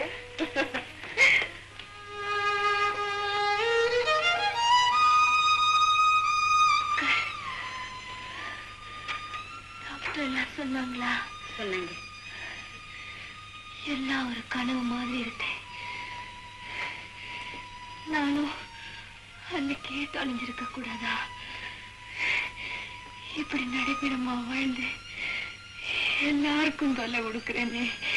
அழாத சுமதி, இன்னும் 2 மாசத்துல நீ பூர்ண குணமாயிடுவேன் டாக்டர் சொன்னாங்க. ஆனா நடந்ததை நினைச்சு நினைச்சு இப்படி கவலைப்பட்டுக்கிட்டே இருக்க கூடாது. டாக்டர், இவ்வளவு பெரிய அதிர்ச்சியை தாங்கிக்கிட்டு இன்னும் நான் உயிரோட இருக்கிறதுக்கு காரணமே சுமதியை எப்படியாவது வாழ வைக்கணும்னுதான் டாக்டர்.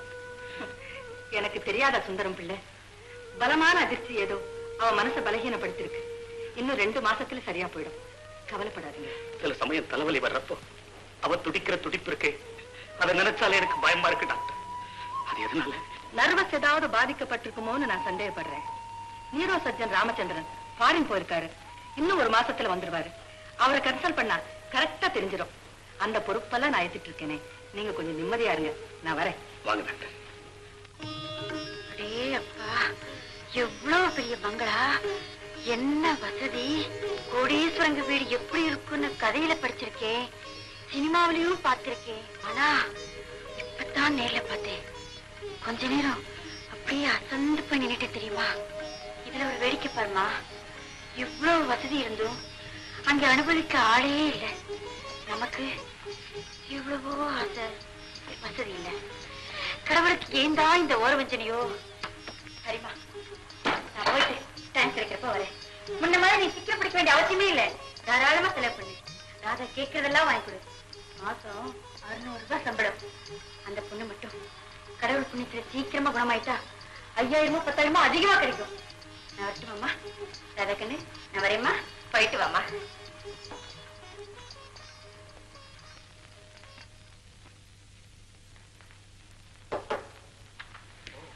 இந்திராவா? பாஸ்கர், ஒரு இடத்துல வீட்டோட இருந்து வேலை செய்ய வேண்டிய நிர்பந்தம் ஏற்பட்டிருக்கு. வீட்டுக்கு அடிக்கடி வர முடியாது. வீட்டுல அம்மாவும் தங்கச்சி தனியா இருக்காங்க. நான் பாத்துக்கிறேங்க, அது என் கடமை. ஓ, தேங்க்யூ. ஏதாவது முக்கியமான சமாச்சாரம் இருந்தா இந்த நம்பருக்கு போன் பண்ணுங்க. நேற்றுக்கு ராதா இந்த புத்தகத்தை கொண்டு வந்து கொடுத்துச்சு. அதுக்குள்ள இந்த போட்டோ வந்துட்டு போல இருக்கு. It's all right. ராதா கிட்ட நீங்களே கொடுத்துருங்க, நான் வரேன். என் போட்டோவை இதையும் எடுத்து வச்சு பாத்துட்டு இருக்கான். போட்டோவை எடுத்ததும் இல்லாம போய் வேற சொல்றான். பெரிய தேவதாசா இருப்பான் போல இருக்கே. அவன் பண்ணின தப்புக்கு அவன் ஜெயிலுக்கு போனான். அவனுக்காவது நல்லதோ கெடுதலோ 3 வேளை சோறாவது கிடைக்கும். உனக்கு என்னடா கிடைக்கும்? அவனுக்காக வாதாடி வேலையை விட்டுட்டு இப்படி தெருவில் அலையறிய தேவை அவனுக்கு? கஷ்டமோ நஷ்டமோ நான் செஞ்சது நியாயம். என் நண்பனுக்காக நான் கஷ்டப்படுறதை என்னுடைய பாக்கியமா நான் நினைக்கிறேன். அப்ப நீ சோத்துக்கு கஷ்டப்பட வேண்டியதுதான். தாராளம். சோத்துக்காக நியாயத்தை அடமான வைக்க நான் தயாரா இல்லை. எனக்கு ஒரு வேலை கிடைக்காமலா போயிடும்.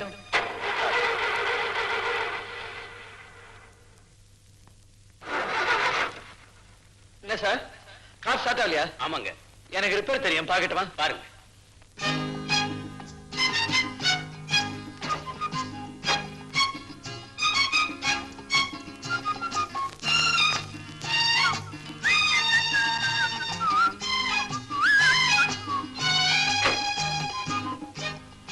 இப்ப ஸ்டார்ட் பண்ணி பாருங்க சார்.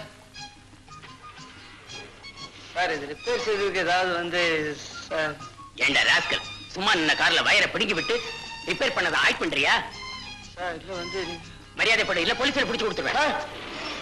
அடாப்பாவி, உன் 4 டயர் போற வழியில பஞ்சாவது ஓடாட்டாய், உன் காரை போற வழியில பத்திடுவா, நீ கூட பத்திட்டு போறவா படுவாவி. செஞ்ச வரை கூலி தான் கொடுக்கலன்னு பார்த்தா அபாண்டமா பழி வேறு போட்டு போறானே. நியாயமான வழியில பொழைக்கணும்னு பாக்குறவங்களுக்கு கூட இந்த மாதிரி ஆளுங்க அநியாயமான வழியை கத்து கொடுக்குறானுங்களே. இருக்கட்டும், தொழில் நம்மளை தேடி வரல, நாம தொழிலை தேடி போக வேண்டியதுதான்.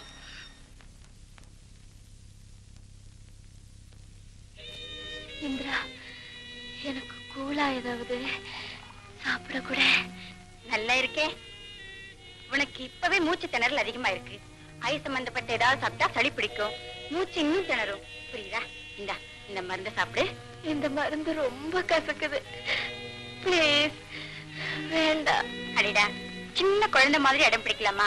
சாப்பிடுமா. 4 மாசமா நான் சாப்பிடாத மருந்தா? இவ்வளவு மருந்து சாப்பிட்டு ஒண்ணும் குணம் தெரியல. நான் எங்க பொழைக்க போறேன்? இருக்கிற வரைக்குமாவது என்ன நிம்மதியா இருக்க விடுந்திரா. இந்த மருந்து வேண்டாம் பிளீஸ். சுமதி, மருந்து மாத்திரையில மட்டும் உடம்பு குணமாடாதுமா. முதல்ல நாம எங்க பிழைக்க போறோங்கிற கவலை விடணும். தைரியமா இருக்கணும். சாப்பிடுமா, சாப்பிடுமா.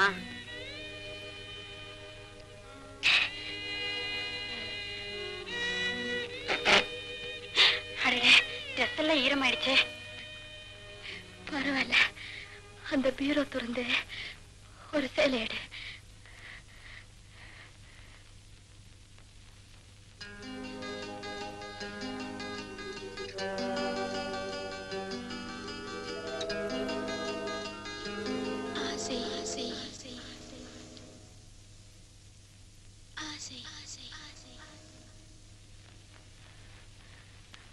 இந்திரா, அந்த பச்சை சாரி எடு.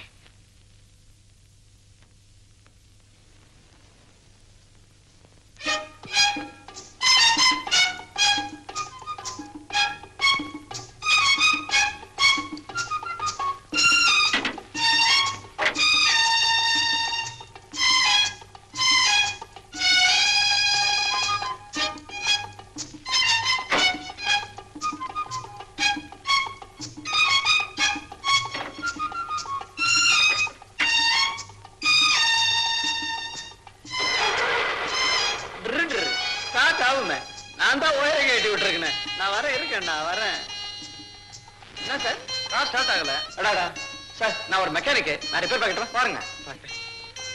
யாராவது சோமாரி பசங்க ஒயரவே கேட்டி விட்டுருவானுங்க சார். சோமாரிங்க.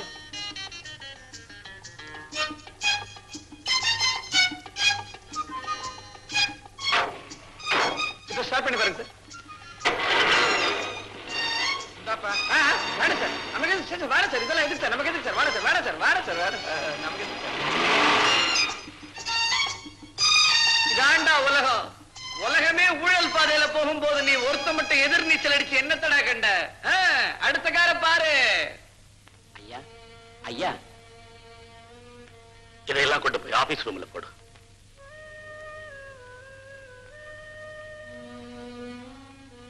ஐயா, 2 மாதமா வந்த கடிதாசி எதையுமே நீங்க பார்க்கலைங்களாம். இன்கம் டாக்ஸ் ஆபீஸ்ல இருந்து 2-3 நோட்டீஸ் வந்ததுங்களாம். நம்ம ஆபீஸ் குமாஸ்தா மாணிக்க வந்திருந்தாரு. நீங்க ஆபீஸ் பக்கமே போகாதனால அங்க ஏகப்பட்ட ஊழலாம். இந்த நிலையிலே போய்கிட்டு இருந்தா இன்னும் 2 மாசத்துல ஆபீஸை இழுத்து மூட வேண்டியதான்னு ரொம்ப வருத்தப்பட்டு சொன்னாருங்க. எல்லாத்தையும் இப்படியே விட்டுக்கிட்டு இருந்தா என்னங்க ஆகுறது? இதுக்கு மேல என்னடா ஆயிடும்? கணக்கு வழக்கெல்லாம் ஒழுங்கா பார்த்து சொத்தையெல்லாம் பத்திரப்படுத்தினா யாருக்காகடா சேர்த்து வைக்கணும்? எது எப்படி ஆகணும்னு விதி இருக்கோ அப்படிதான் நடக்கும். உங்களுக்கு தெரியாத விஷயம் இல்ல. எது எப்படி போனா என்னன்னு நீங்க எதையுமே கவனிக்காம இருந்துட்டா பின்னால தேவைப்படும் போது அது வருமா? என்னம்மா செய்ய சொல்ற? என் மகன் இருந்த வரைக்கும் எல்லா நிர்வாகத்தையும் அவன் தான் கவனிச்சான். அப்பவே நான் எதையும் கவனிக்கல. இப்ப நான் இருக்கிற மனநிலையில பிசினஸை எப்படிமா என்னால கவனிக்க முடியும்? நீங்க சொல்றது ரொம்ப சரி. உங்களால கவனிக்க முடியலன்னா ஒரு பொறுப்பான ஆளை நியமிச்சு நிர்வாகத்தை கவனிக்க சொல்லலாமே. ஏற்பாடு பண்றேம்மா.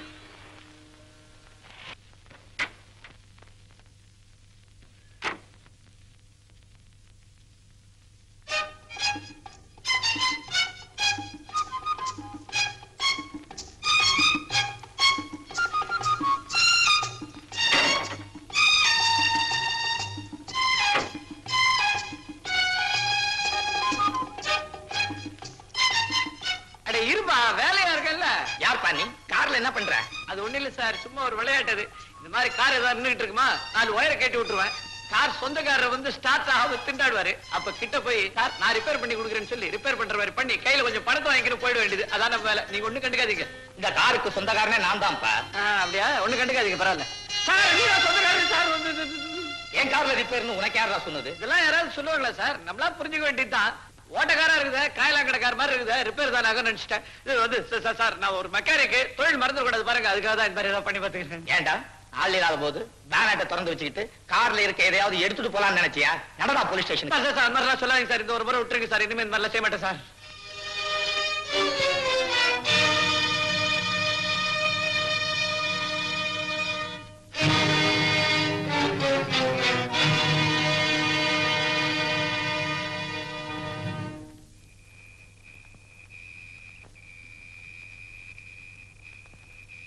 இந்திரா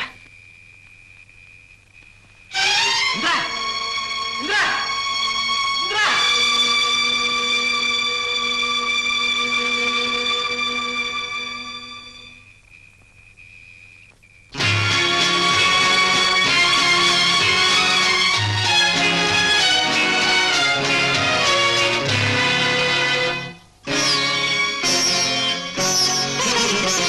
நடந்த கதையை சொல்ல நான் நடந்து வந்தேன் மெல்ல.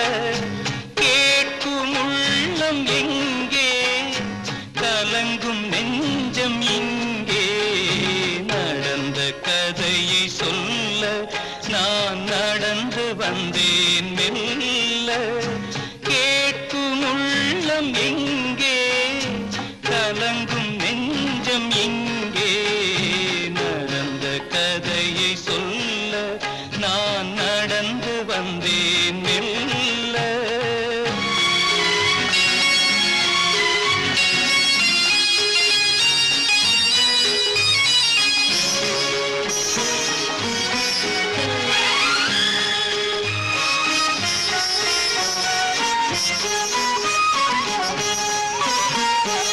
ஒளி வீசும் வாழ்விலென்று தீபமேற்றினேன். உள்ளங்கள் பாடுமென்று கவிதை எழுதினேன். ஒளி வீசும் வாழ்விலென்று தீபமேற்றினேன். உள்ளங்கள் பாடுமென்று கவிதை எழுதினேன். வழி மாறி திசை மாறி மனதில் அழுகிறேன். நடந்த கதையை சொல்ல நான் நடந்து வந்தேன் மெல்ல.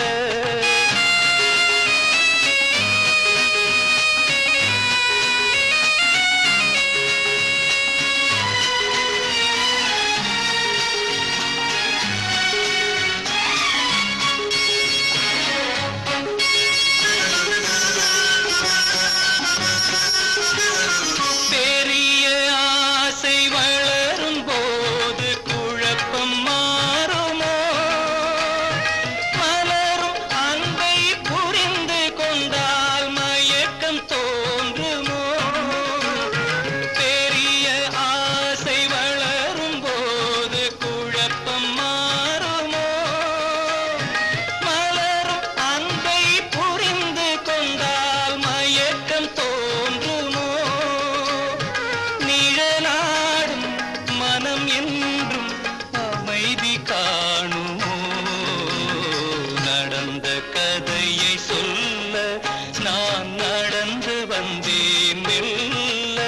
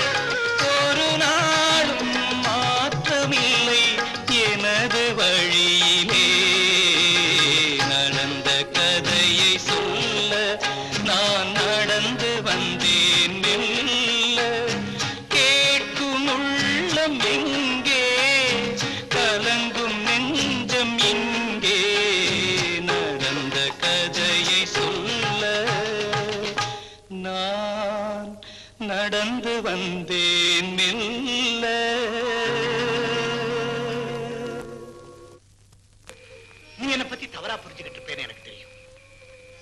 நான் உன் கூட பழகின போது ஒரு பணக்காரன் என்னைக்காவது சொன்னது உண்டா? நான் தினம் ஒரு கார்ல வந்தது உண்மை. ஆனா அந்த கார்லாம் என்னுடைய இதுன்னு உன்கிட்ட சொன்னா என்ன ஒரு பெரிய லட்சாதிபதினு நீ நினைச்சுக்கிட்டு இருக்கிறத நான் புரிஞ்சுக்கிட்டேன். நீ நினைக்கிறபடி நான் பணக்காரன் இல்லைங்கிறதையும் உடனே உங்ககிட்ட சொன்னேன். ஆனா ஒரு பெரிய வாழ்க்கை கிடைச்சிருக்குன்னு நீ அளவு இழந்து சந்தோஷப்பட்டுக்கிட்டு இருக்கப்ப பலவந்தமா உங்ககிட்ட உண்மையை சொல்லி உன்னை ஏமாற்றத்துக்குள்ளாக்க நான் விரும்பல. உன்னை மனப்பூர்வமா காதலிச்சனா உன்னுடைய ஆசைகளை பூர்த்தி செய்ய ஏதாவது தொழில் செஞ்சு பணக்காரன் ஆகணுங்கிற முடிவுக்கு வந்தேன். கொஞ்சம் முதல் போட்டா எவ்வளவு வேணாலும் கடன் தர்றேன்னு பல பேர் சொன்னாங்க. எனக்கு வழி இல்லை. எங்க முதலாளி அடிக்கடி ரேசாட சொல்லி அதை அனுப்புவாங்க. அவர் சொல்ற குதிரை கண்டிப்பா ஜெயிக்குங்கிற நம்பிக்கை எனக்கு இருந்ததுனால ஆபீஸ் பணத்துல 10,000 ரூபாய் எடுத்து ரேசாடு. அதுக்கப்புறம் நடந்ததுதான் உனக்கு தெரியும். இதையெல்லாம் சொல்லி நம்ம காதலை புதுப்பிச்சுக்கிறதுக்காக நான் வரல. என்னை பத்தி உன் மனசுல தவறான கருத்து இருக்கக்கூடாதுங்கிறதுக்காகத்தான் நான் வரேன். மோகன், என்ன மன்னிச்சிருங்க. காரு, பங்களா, பணம், காசுன்னு கற்பனையிலேயே கோட்டை கட்டிக்கிட்டு இருந்தேன்னா உண்மையை புரிஞ்சுக்காதது என் தப்புத்தான். நீங்க தவறான வழியில போறதுக்கு கூட என்னுடைய ஆசைகள் தான் காரணம். இப்பதான் நான் புரிஞ்சுக்கிட்டேன். என்ன மன்னிச்சிருங்க.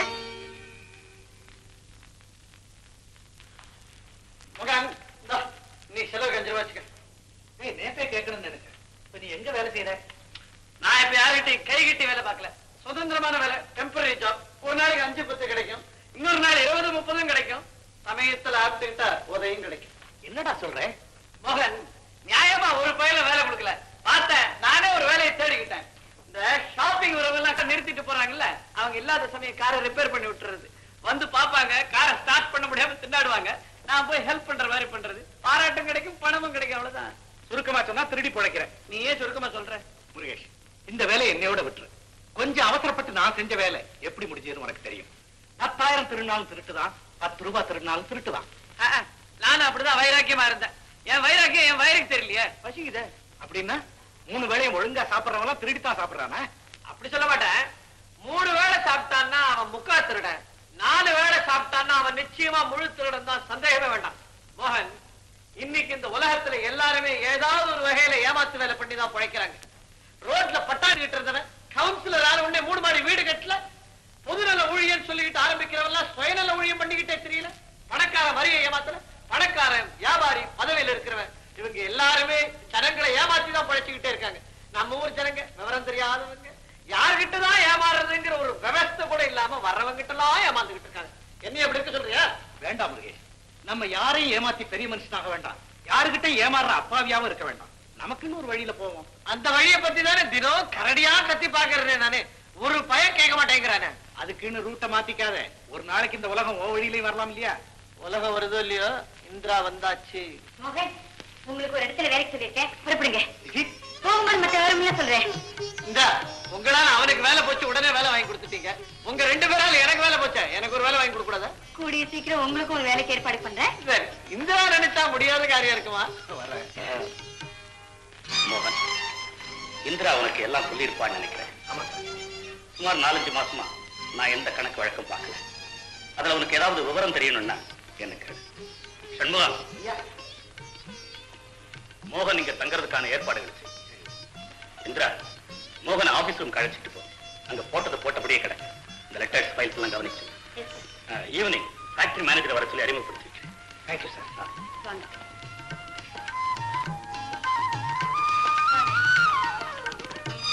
இனிமே இதுதான் உங்க ஆபீஸ். ராத்திரி பகலா பார்த்தாலும் இதெல்லாம் சுத்தம் பண்ண 1 மாசம் ஆகும் இருக்கேன். கவலைப்படாதீங்க, சம்பளம் நிறைய கொடுப்பாங்க. எனக்கு சம்பளமே வேணாம். நீ பக்கத்துல இருந்தா அதுவே போதும். விடுங்க, யாராவது பார்க்க போறாங்க. விடுங்க, யாராவது பார்க்க போறாங்க. அதான் விட்டாச்சு, நீ என்ன விடு, நான் வேலையை பார்க்கணும். இந்திரா, இந்திரா. மேடம், நான் மேனேஜர் பேசுறேன். இந்திரா மெடிக்கல் ஷாப் போயிருக்கா. நீங்க கூப்பிட்டா என்னன்னு கேட்க சொன்னா. இதோ வரேன்.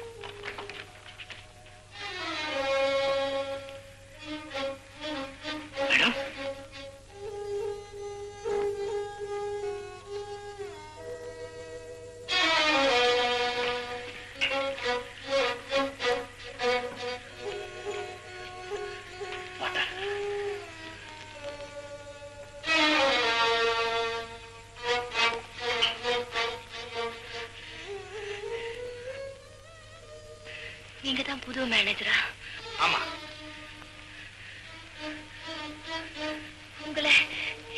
பார்த்திருக்கேனே. என்ன ஞாபகம் இல்ல? இப்பதான் நான் உங்களை முத பாக்குறேன். இல்ல, அன்னைக்கு ஒரு நாள். இன்னைக்கு எந்த படம் பார்க்க போகலாம்? சுமதி, யாதங்கி பாரத் பார்க்க போகலாமா? வேணாண்டி, பாபி பார்க்க போலாம். ஹாய் சுமதி. சுமதி, சௌக்கியமா? சௌக்கியம். நீங்க என்னது? என்ன நீங்க என்ன இப்படி முடிக்கிற? மறதி, ஒரே மறதி இல்ல? என்ன தெரியல? என்ன திருத்தத்து முடிக்கிற? நான் தான். இன்னுமா தெரியல? நானே தான். எத்தனை வரை உங்க வீட்டுக்கு வந்திருக்கேன். எங்க அப்பாவும் அப்பாவும் எவ்வளவு ஃப்ரெண்ட்ஸ். நீ கூட எனக்கு கூல்ட்ரிங்க் தருவிய? கூல்ட்ரிங்க். ஆமா ஆமா. உங்க அப்பா கிட்ட விசாரிச்சேன்னு சொல்லு. இதெல்லாம் உன் ஃப்ரெண்ட்ஸா? ஆமா. உங்களை எல்லாம் 100 நாளைக்கு மீட் பண்றேன். வரேன். சுமதி, பாய். யாருன்னே எனக்கு புரியல. அன்னைக்கு பூரா யோசனை பண்ணேன். அப்பா கிட்ட கூட கேட்டேன். மோகன் யாரையுமே தெரியாதுன்னுட்டாரு. அது வந்து ஒரு விளையாட்டுக்காக, ஒரு ஃபன், ஒரு ஜாலி, வேற ஒண்ணு இல்ல.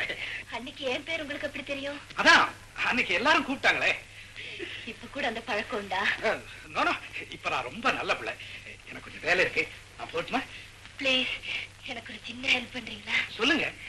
ஃப்ரிட்ஜ்ல இருந்து ஒரு கொக்கோ கோலா வேணும். இதோ.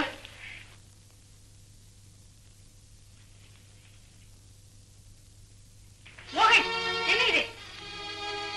கொக்கோ கோலா உனக்கு வேணுமா?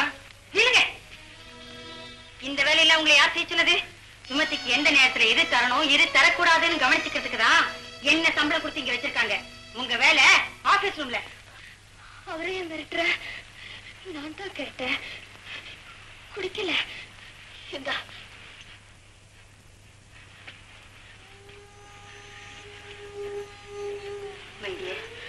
உன் நன்மைக்கு தாமா சொல்றேன். உடம்பு குணமாற வரைக்கும் கை சம்பந்தப்பட்ட எதையும் நீ சாப்பிடக்கூடாது. ஓகே? முருகேஷ், முருகேஷ் சார், நீங்களா சார்? வாங்க சார். வணக்கம் சார். மோகன் இல்ல? அவனுக்கு என்ன சார், ஜெயில இருந்து வந்த உடனே வேலை கிடைச்சிருச்சு, போயிட்டான். எனக்கு தான் இன்னும் ஒரு வேலையும் கிடைக்கல. என்ன மன்னிச்சிரு முருகேஷ். சொன்னா பெருசுன்னு நினைச்சேன். நீங்க 2 பேரும் போனதுக்கு அப்புறம் தான் உங்களோட அருமை எனக்கு பிடிச்சது. முருகேஷ், அந்த கேப்ஸ் இவ்வளவு தூரம் வளர்றதுக்கு நீங்க 2 பேரும் எவ்வளவு பெரிய காரணங்கிறதை இப்ப நான் நல்லா புரிஞ்சுக்கிட்டேன். நீங்க போனதுக்கு அப்புறம் அந்த கேப்ஸ் ரொம்ப மோசமா போச்சு. முருகேஷ், நடந்ததை மறந்துட்டு நீ நாளைக்கே வேலைக்கு வந்துட்டு. நாளைக்கே வேலைக்கு வருதா? ஏப்பா? நாளைக்கா சார்? ஏப்பா? இன்னைக்கே வந்துடுறேன் சார், பசி தாங்க முடியல.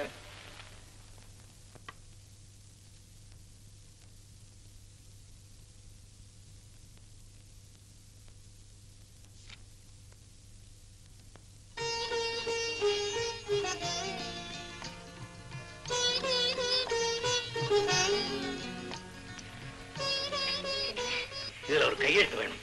இன்கம் டாக்ஸுக்கு அப்பீல் பண்ணும்.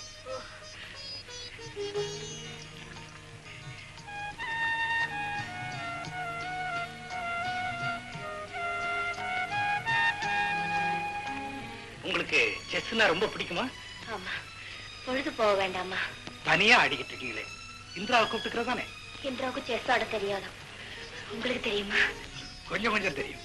எனக்கும் கொஞ்சம் கொஞ்சம் தான் தெரியும். ஒரு ஆட்டம் ஆடலாமா? நான் இப்போ இன்கம் டாக்ஸ் ஆபீஸுக்கு போகணும். Duty first, play next. அப்போ வர மாட்டீங்களா? சாயங்காலம் 4 மணிக்கு வரேனே. நிச்சயமா வர. நிச்சயமா வரேன்.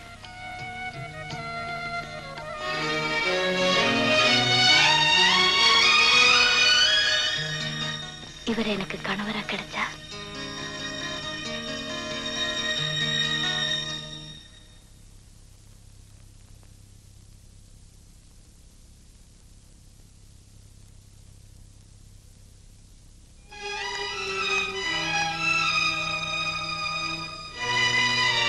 எவ்வளவு நேரமா காத்துக்கிட்டு இருக்காங்க. சாரி, கொஞ்சம் லேட் ஆயிடுச்சு. உட்காருங்க. ஆமாமா, நீங்க ஆரம்பிங்க. லேடி சார், நீங்க யாரு? இல்ல, நீங்க ஆரம்பிங்க.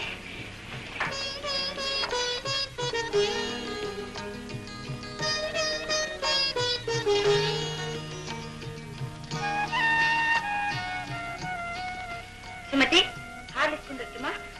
Don't disturb me.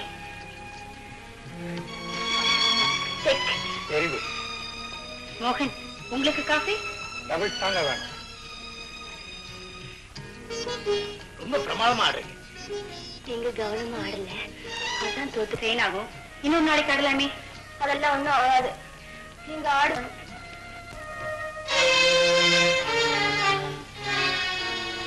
எனக்கு ஆபீஸ்ல கொஞ்சம் வேலை இருக்கு. முதல்ல ஆடலாம் சொன்னீங்களே, எல்லாம் இந்திர செய்யற வேலை. ப்ளீஸ் உட்காருங்க. ஒரே ஒரு ஆட்டம்.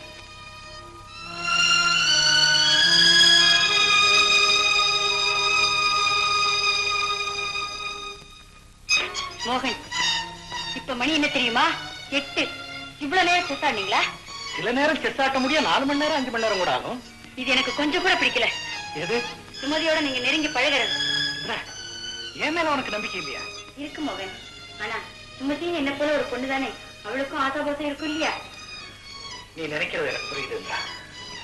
இனிமே கொஞ்சம் ஒதுங்கியே இருக்கு.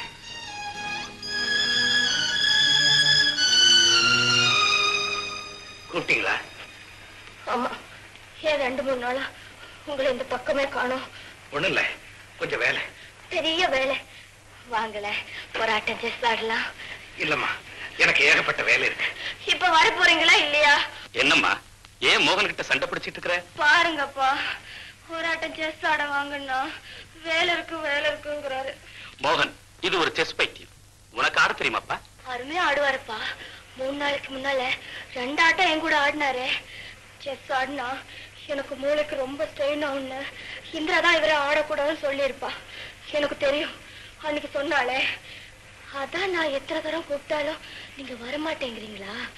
மோகன், 24 ஹவர்ஸும் எந்த ஆக்டிவிட்டியும் இல்லாம ஒரே இடத்துல முடங்கி கிடக்கிற ஸ்ட்ரெயினை விட இது ஒண்ணும் பெரிய ஸ்ட்ரெயின் இல்லப்பா.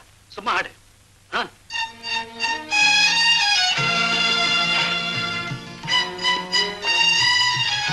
என் கூட விளையாடுறதுக்கு உங்களுக்கு புரியலன்னா வேண்டாம். அதெல்லாம் ஒண்ணு இல்ல. மோகன், எனக்கா தினம் 1 மணி நேரம் செஸ் ஆடுறதுக்கு ஒதுக்க கூடாதா? நாளையில இருந்து நிச்சயமா 1 மணி நேரம் செஸ்ஸுக்குன்னே ஒதுக்கியவன். சந்தோஷம் தானே?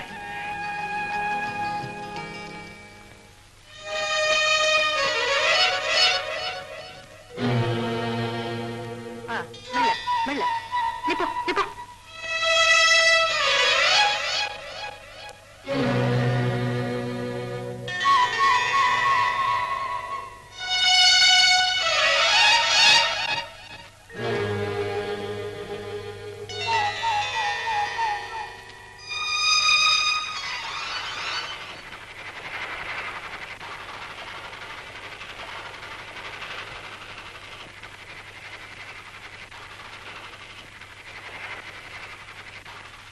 மாசத்துக்கு முன்ன எடுத்தது டாக்டர். இது பாருங்க, இது போன மாசம் எடுத்தது.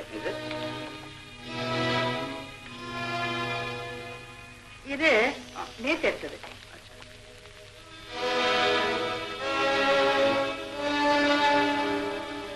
மூளையில பாமா இருக்கிற அந்த ரத்த கட்டியை ஆபரேட் பண்ணவே முடியாது. ஒவ்வொரு மாசமும் அந்த கட்டி வளர்ந்துகிட்டே வரதை கவனிச்சுங்களா டாக்டர்? Yes doctor. ஆரம்பத்துல இருந்து எனக்கு கூட கொஞ்சம் டவுட் தான். ஆனா உங்களை கன்சல்ட் பண்ணி இந்த பொண்ணு ஃபாரின் கூட்டிட்டு போய் ஏதாவது கியூர் பண்றதுக்கு சான்ஸ் இருக்குமோ என்னமோன்னு நினைக்கிறேன். அந்த ரத்த கட்டி ரொம்ப காம்ப்ளிகேட்டடான இடத்துல இருக்கு. அதை ஆபரேட் பண்ணா உடனே உயிர் போயிடும். இல்லனா 3 மாசமோ 4 மாசமோ மேக்சிமம் 6 மாசம் பேஷண்ட் உயிரோட இருக்க முடியும். That's all.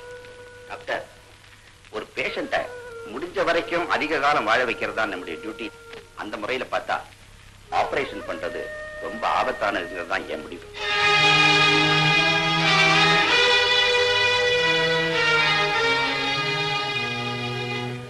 இந்திரா, கவலைப்படாதே.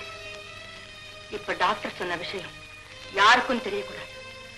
முக்கியமா சுந்தரம் பிள்ளைக்கு தெரியக்கூடாது. அவரால் தாங்கவே முடியாது. சுமதி இருக்கிற விஷயம் சந்தோஷமா இருக்கட்டும். அவ கேட்டதெல்லாம் கொடு. அவ முடிவு இப்படிதான் இருப்போங்கிற எண்ணத்தோட நம்ம கடமை நம்ம செய்யாம இருக்க கூடாது. இந்திரா, இந்திரா, சுமதியை ரொம்ப ஜாகிரதையா பாத்துக்கோமா. டாக்டர்.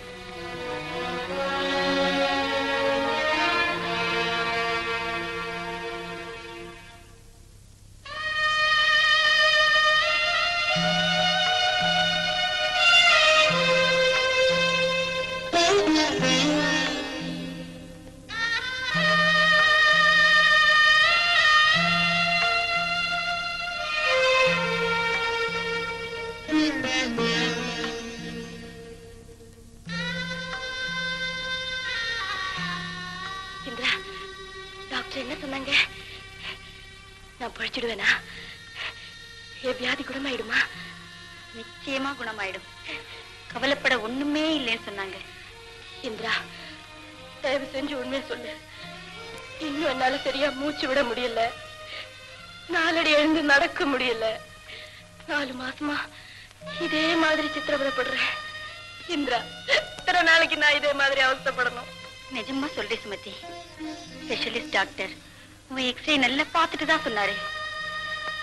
இன்னும் 2 மாசத்துல எல்லாம் சரியா போயிடும் சொன்னாங்க. நிஜமாவா? ஆமா சுமதி. அது மட்டும் இல்ல, இனிமே நீ என்ன கேட்டாலும் கொடுக்கலான்னு சொன்னாங்க. அப்படியா? ஆமா. மருந்து மாத்திரைன்னு சாப்பிட்டு அந்த புண் ரொம்ப வெக்ஸ் ஆயிட்டா, இனிமே என்ன கேட்டாலும் கொடுக்கலான்னு சொன்னாங்க. ரொம்ப கரெக்ட். என் மனசுல இருக்கிறத அப்படியே சொல்லிட்டாங்க. பிளீஸ், அப்படின்னா எனக்கு ஜில்லுன்னு கூல்ட்ரிங்க்ஸ் கூட. இதோ இந்திரா, அப்படியே மோகன் இருந்தார் சொல்லு. இந்த சந்தோஷமான செய்திய நான் அவர்கிட்ட சொல்லணும். அதோட போராட்டம் செஸ்ஸும் விளையாடணும். வர சொல்றேன்.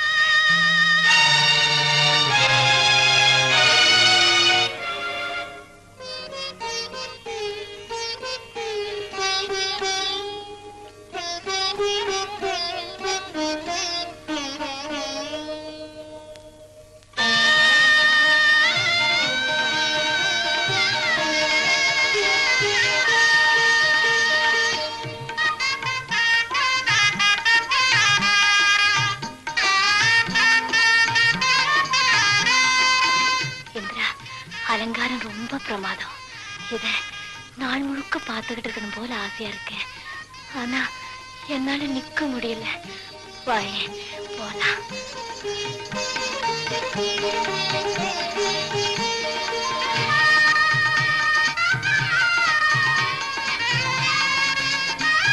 இந்திரா, ஒவ்வொரு வருஷம் கார்த்திகை தீபம் அன்னைக்கு இந்த வீடு முழுக்க நானே விளக்கேற்றி வைப்பேன்.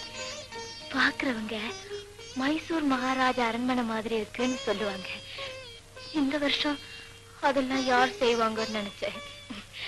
அந்த குறைய நீயே தீர்த்து வச்சுட்ட. இந்திரா, அந்த பியூரோ கிட்ட என்னை கொஞ்சம் கூட்டிட்டு போய.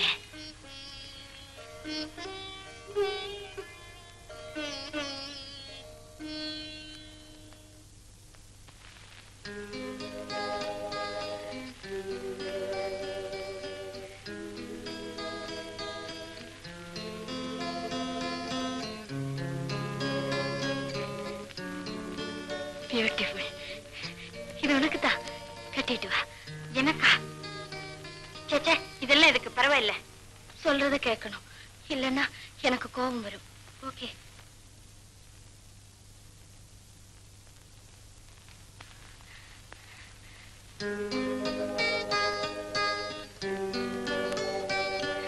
பியூட்டிஃபுல். உட்கார்.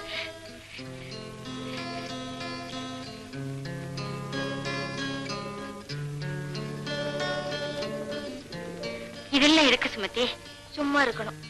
திரும்ப. ஆசை ஆசை ஆசை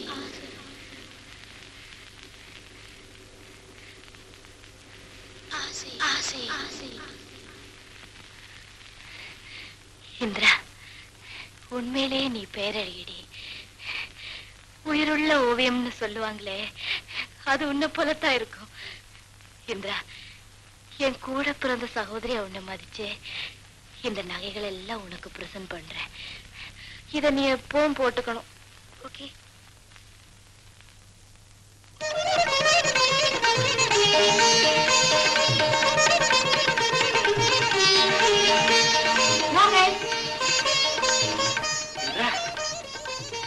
நீதானா இல்ல கனவா? இந்த அலங்காரத்துல உன்னை பார்த்தா மேனகே மயக்கம் போட்டு விழுந்துருவா. போதும், நிறுத்துங்க. இத பாருங்க, இந்த நெக்லஸ் தோடு எல்லாம் எனக்கு சுமத்தி பிரசன்ட் பண்ணா. எனக்கு எப்படி இதெல்லாம் ஒரு 5000 ரூபாய் இருக்குன்னு நினைக்கிறேன். இல்லைங்க, அது எத்தனை ஆயிரமா இருந்தா என்ன? இந்த அழகு புன்னகை எல்லாம் எத்தனை லட்சம் கொடுத்தாலும் வருமா?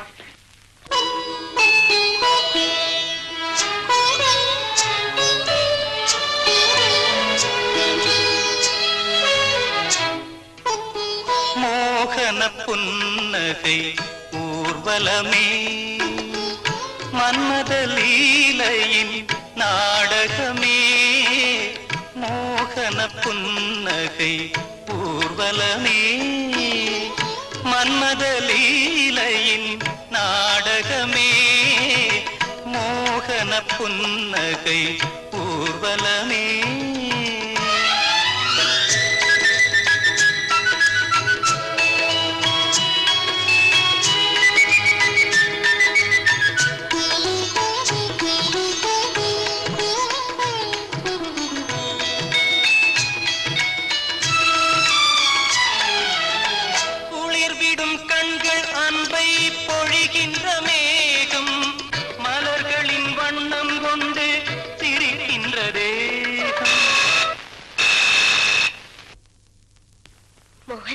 என்ன சுமதி, கொஞ்சம் இங்க வரீங்களா?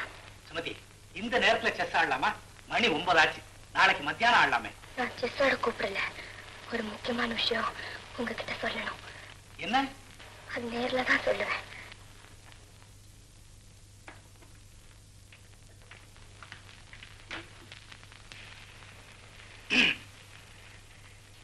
என்ன சுமதி? எனக்கு பாட்டுல ரொம்ப இஷ்டம்.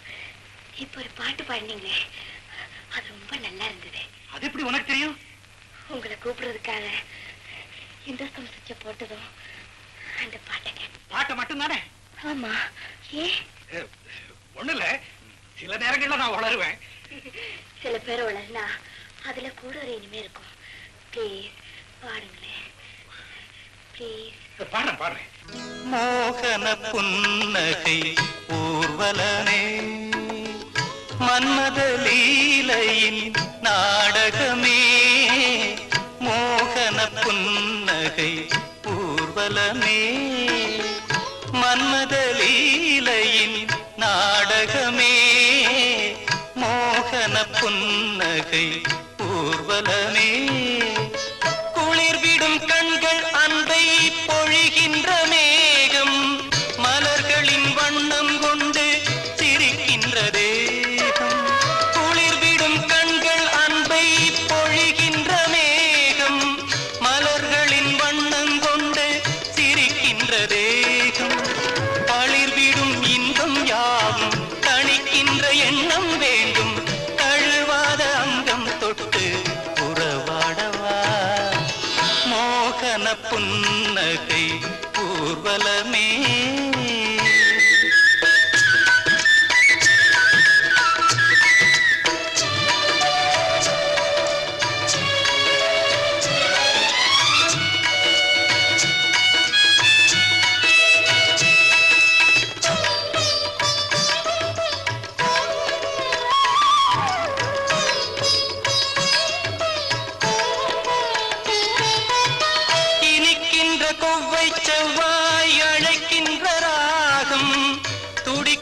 கண்ணம் ரெண்டும் சொல்லட்டும் பாடும் இனிக்கின்ற கொவ்வை செவ்வாய் அழைக்கின்ற ராகம் துடிக்கின்ற கண்ணம் ரெண்டும் சொல்லட்டும் பாடும் மழை முகில் கூந்தல் கண்டேன் மதிமுகம் தோன்ற கண்டேன் மனதிலே மஞ்சம் கண்டேன் உறவாடவா மோகன புன்னகை ஊர்வலமே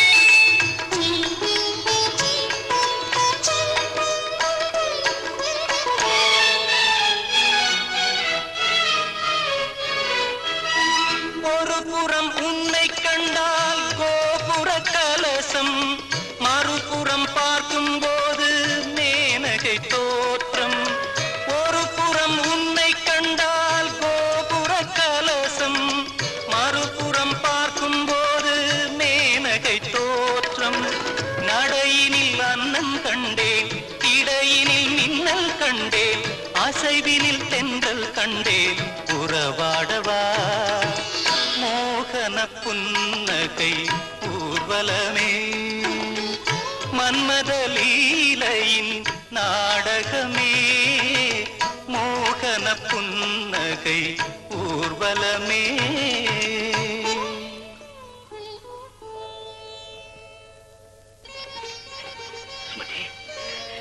மோகன், நான் ஒண்ணு சொல்லுவேன், தப்பா நினைச்சுக்க மாட்டீங்க. என்ன சுமதி? எனக்கு உங்களை ரொம்ப பிடிச்சிருக்கு. யாராவது பாத்திர போறாங்க. பார்த்தா என்ன சுமதி, நீ ரெஸ்ட் எடுக்க.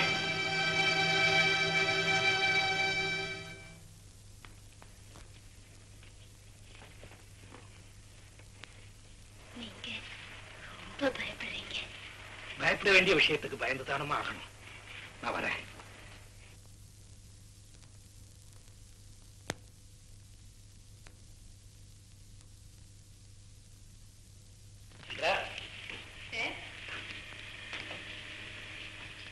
இன்னொன்னு கேட்கலாம்னு நினைக்கிறேன்.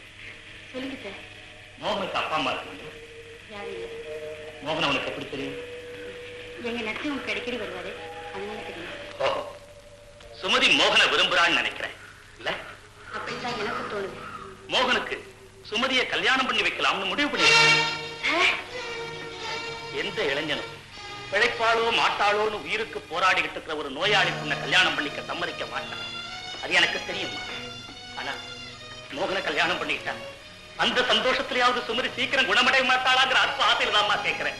நான் பெற்ற பெண்ணு, வாழ்ந்தாலும் பூவும் புட்டோடதான் வாழணும், போனாலும் பூவும் புட்டோடதான் போகணும்னு நினைக்கிறேன்.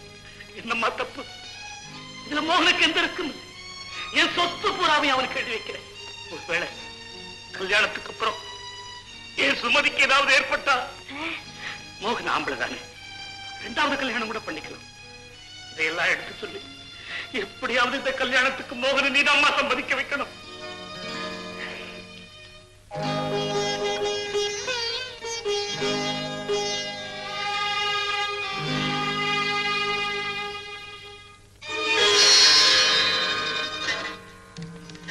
இந்திரா, எவ்வளவு பெரிய சோதனை பாத்தியா? என்னடி செய்ய போற? இதுல மோகனுக்கு எந்த இருக்குது? என் சொத்து புறாவே எழுதியிருக்கிறேன். அதை ஆபரேட் பண்ணா உடனே உயிர் போயிடும். இல்லனா 3 மாசமோ 4 மாசமோ மேக்சிமம் 6 மாசம் பேஷண்ட் உயிரோட விட முடியும்.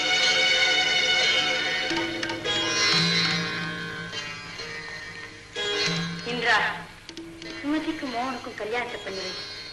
6 மாசத்துல சாக போற ஒரு பொண்ணுக்கு வாழ்க்கை கொடுத்த புண்ணியமும் இருக்கும். அதுக்கப்புறம் நீ ஆசைப்பட்டுக்கிட்டு இருந்த மாபெரும் வாழ்க்கையும் உனக்கு கிடைக்கும். இந்த சூதாட்டத்துக்கு மோகன் ஒத்துக்குவாரா? சம்மதிக்க வைக்கிறது மோகன் கட்டிக்காரத்தனம். ஒரு நல்ல காரியத்தை செஞ்சு அதுக்காக கிடைக்கிற பரிசை ஒத்துக்கிறதுல என்ன தப்பு? தப்புதான், அது வந்து சந்தேகம். இந்த பெண்டாட்டிய பணைய வச்சு சூதாடினா தர்மன். கேவலம் சொத்து சுகத்துக்காக உன்னை மனப்பூர்வமா நேசிக்கிற காதலனே பணைய வச்சு இந்த சூதாட்டத்தில் நீ இறங்கி இருக்க. ஏற்கனவே உன் விருப்பத்தை பூர்த்தி செய்யறதுக்காக முட்டாள்தனமான காரியத்தை செஞ்சுட்டு நான் ஜெயிலுக்கு போனது போதாது, அதாவது 3 மாசம் தண்டனையோட போச்சு. இதுல நீ தோத்துட்ட. மோகன், இத சூதாட்டமா நீங்க நினைக்கிறதே எனக்கு பிடிக்கல. கூட பிறந்த சகோதரியா என்கிட்ட பழகிற ஒரு பொண்ணுக்காக இப்படி ஒரு தியாகம் செய்யறது தப்பு இல்லைன்னு தான் நான் இந்த முடிவுக்கு வந்தேன். வைகின்றா, தியாகத்தின் அடிப்படையில் இந்த முடிவுக்கு வந்திருந்தீங்கன்னா நான் சந்தோஷப்பட்டிருப்பேன். சுமதி 6 மாசத்துல செத்து போயிடுறவதானே, அவளை மோகனுக்கு கட்டி வைக்கலாம். அவ இறந்ததுக்கு அப்புறம் இவ்வளவு பெரிய சொத்துக்களும் மோகனுக்கு வரும். அதுக்கப்புறம் மோகனை கட்டிக்கிட்டு எல்லாத்தையும் அனுபவிக்கலான்னு உன் மனசுல ஒண்ணு ஆட்டி வைக்கிற பேராசையின் முடிவுதான் இது. அதை வெளியே சொல்ல வைக்கப்பட்டுக்கிட்டு தியாகம் நான் பூசுறேன். இல்ல இல்ல இல்ல மோகன், நானும் ஒரு பொண்ணு. சாவின் மடியில கடைசி அத்தியாயத்தை எழுதிட்டு இருக்க இன்னொரு பொண்ணுக்காக நான் செய்யற இந்த தியாகத்தை கேவலப்படுத்தி பேசாதீங்க. கத்தால், ஒருவேளை சுந்தரம் பிள்ளை சொத்தை எல்லாம் என் பேருக்கு எழுதி வச்சாம சுமதிய மோகனுக்கு கட்டி வையின்னு சொல்லியிருந்தா சம்மதிச்சிருப்பியா? கண்டிப்பா சம்மதிச்சிருப்பேன். சரி, டாக்டருடைய தீர்ப்புக்கெல்லாம் மேல கடவுள்னு வார்த்தை இருக்கான். ஒருவேளை சுமதி பழச்சிட்டா என்ன செய்வேன்?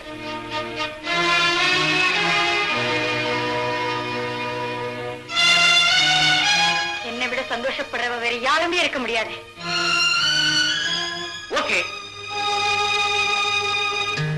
மூலப்பகுதியில ரத்த கட்டி வந்து கோடியில ஒருத்தர் பிழைக்கிறது கூட கஷ்டம்னு பெரிய டாக்டர் சொல்லல.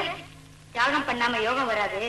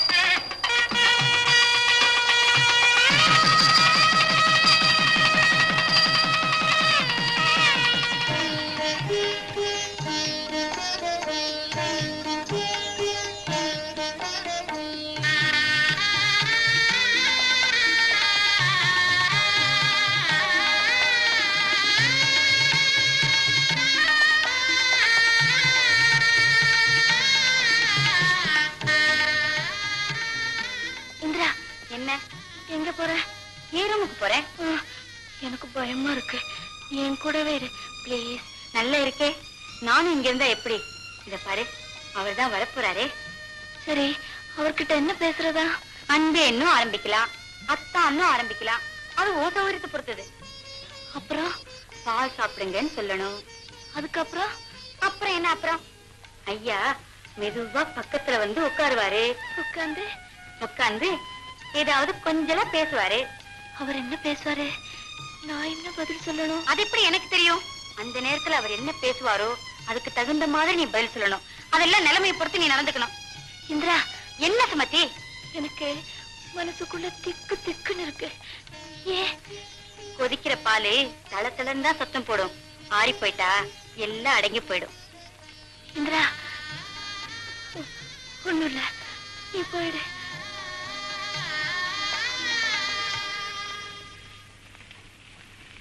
மோகன், ஞாபகம் இருக்கட்டும்.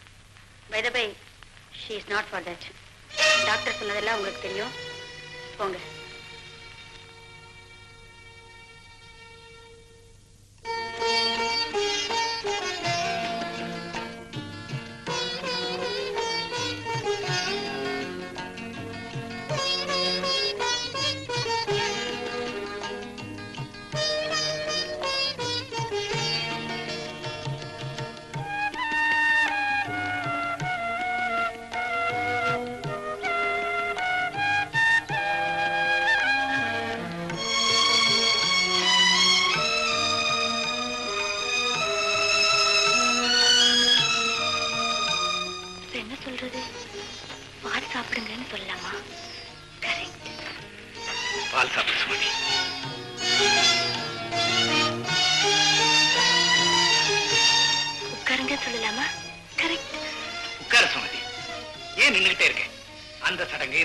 சொல்லி உன்னை கஷ்டப்படுத்திட்டாங்க.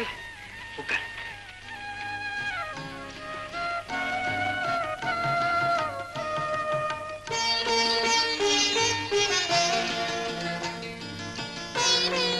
ஏன் அப்படி பாக்குறாரு? பக்கத்துல வந்து உட்கார போறாரோ? எனக்கு வெக்கமா இருக்கு. என்ன ஒரு சத்தத்தையும் காணோம்? பக்கத்துல படுத்துட்டாரோ?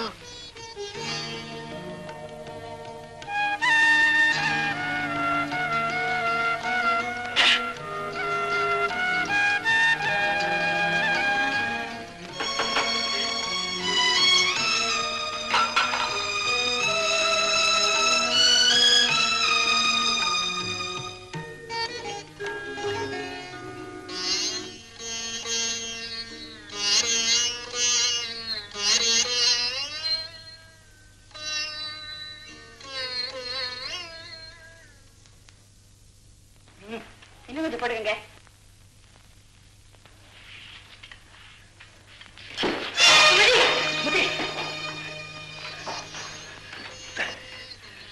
நீ ஏம்மா இங்க வந்த? நான் சாப்பாட்டை வழக்கம் போல ரூமுக்கே கொண்டு வரேன். உன் உடம்பு இருக்கிற நிலையில இப்படி ஸ்ட்ரெயின் எடுத்துக்கலாமா? நான் சாப்பிட வரல இந்திரா. அத்தானுக்கு என் கையாலே சாப்பாடு போடணும்னு ஆசையா இருக்கு. அதான் வந்தேன். உன் அத்தான ஒண்ணும் காக்காத்துக்கிட்டு போயிடாது. உடம்பு சரியாற வரைக்கும் கொஞ்சம் பொறுமையாயிரு. அப்புறம் காலம் பூரா உன் கையால தானே அவ சாப்பிடணும். சரி சரி, வா. இந்தங்க, நீங்களே போட்டுட்டு சாப்பிடுங்க. பார்த்து ஜாக்கிரதையா கூட்டு போ. என்ன பொண்டாட்டிங்கிற அக்கறையோ?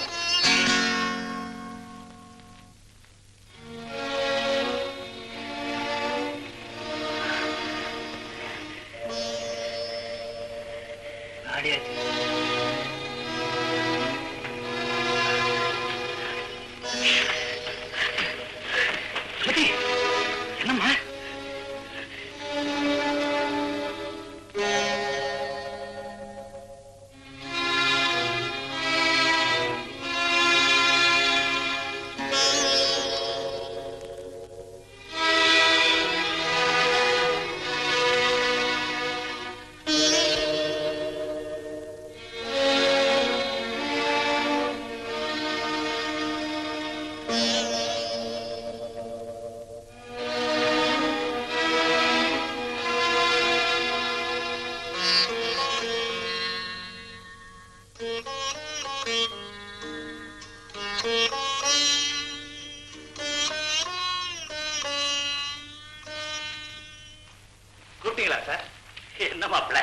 இனிமே என்ன சார், மாமான்னு கூப்பிடுங்க. உட்கார். இவர்தான் நம்ம குடும்ப வக்கீல். வணக்கம். நமஸ்காரம். மாப்பிள்ளை, ஏற்கனவே நான் சொன்னபடி சொத்தை எல்லாம் சட்டப்படி உங்க பேருக்கு மாத்த ஏற்பாடு பண்ணிருக்கிறேன். அதில் செயல்படுங்க. இதெல்லாம் எதுக்கு மாமா? ஒரு வியாபாரமா கருதி இந்த கல்யாணத்துக்கு நான் சம்மதிக்கிறேன். மாப்பிள்ளை, நீங்க என்ன நினைக்கிறீங்க இதை பத்தி எனக்கு கவலை. ஆனா நான் கொடுத்த வாக்க காப்பாத்த வேணாமா? போடுங்க கையெழுத்து. போடுங்க மாப்பிள்ளை. நீதான் அளவுக்கு மீறி பேசுற. ஆஃப்டர் நீ ஒரு நர்ஸ், அதோட நிறுத்திக்க. என் புருஷனுக்கு நீ எதுக்கு பரிமாறணும்? வீட்டுல பட்லர் இல்ல, ஏன் நானே பரிமாறேன். என் புருஷனுக்கு பணிவிட செய்யும் போது எனக்கு ஏதாவது நடந்துட்டா அது நான் பெருமையா நினைக்கிறேன். சுமதி, நீ போலாம்.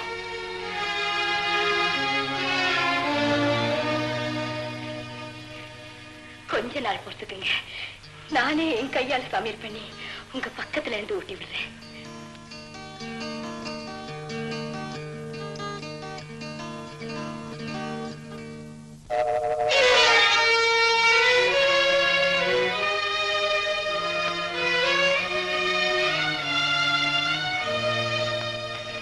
இந்திரா, சாரி, ஏதோ உணர்ச்சி வசப்பட்டு அப்படி பேசிட்டேன். மனசுல வச்சுக்காத. பரவாயில்ல சுமதி, அப்படி பேச உனக்கு உரிமை இருக்கு.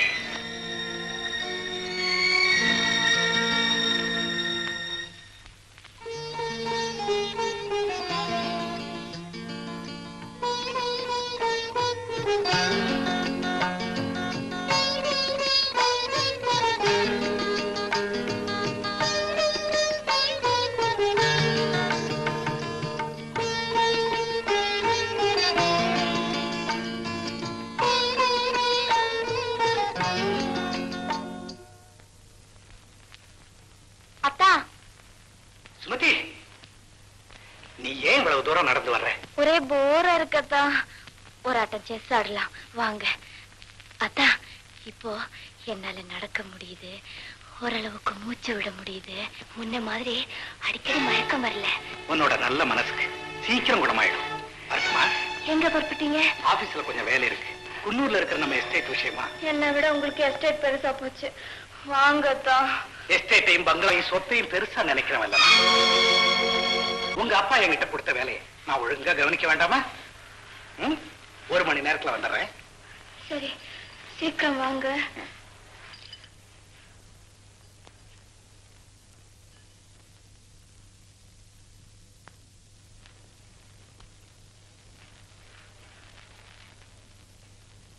நல்லா மூச்சு விடு.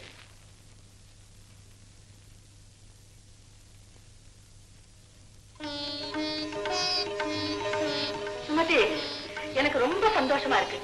கடவுள் புண்ணியத்துல உன்னுடைய ஹெல்த் ரொம்ப இம்ப்ரூவ் ஆயிருக்கு. Thank you doctor. தேங்க்ஸ் எல்லாம் இந்திராவுக்கு சொல்லு. இவ கைராசில எனக்கு எப்பவுமே நம்பிக்கொண்டு. டாக்டர், நீங்க சொன்னாலும் சொல்லாட்டாலும் இந்திராவை என்னால மறக்கவே முடியாது. இந்திரா, இனிமே இன்ஜெக்ஷன்ஸ் எதுவும் தேவையில்லை. இந்த மருந்தை மட்டும் கண்டினியூ பண்ணா போறோம். தவறு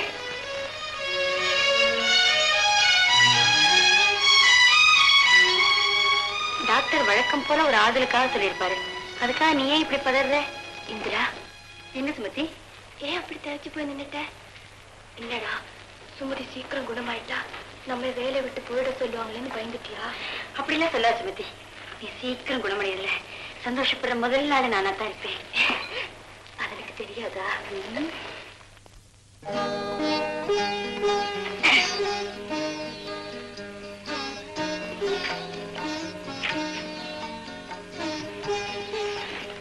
என்னங்க? என்ன சுமதி, உங்களுக்கு புத்தகம் படிக்க வேற நேரம் கிடைக்கலையா? கதை ரொம்ப இன்ட்ரெஸ்டிங்கா இருக்கு. எனக்கு போர் அடிக்குது. ஏதாவது பேசுங்களேன். இப்ப மணி என்ன? 10. உன் உடம்பு இருக்கிற நிலைமையில ராத்திரி கண்ணு முடிச்சு அரட்டை அடிச்சுட்டு இருந்தா என்ன ஆகுறது? தூங்கு தூங்கு. எனக்கு தூக்கம் வரலையே. ஏன்? ஊறுகாய கண்ணுக்கு எதிர வச்சுக்கிட்டு உப்பில்லா பத்தி ஏறுனா கஷ்டமா? கேள்வி பண்றீங்களா? கிணத்து தண்ணிய வெள்ளம் கொண்டு போயிடாது, எனக்கு தெரியும். இதோட 100 வாட்டி சொல்லியாச்சு.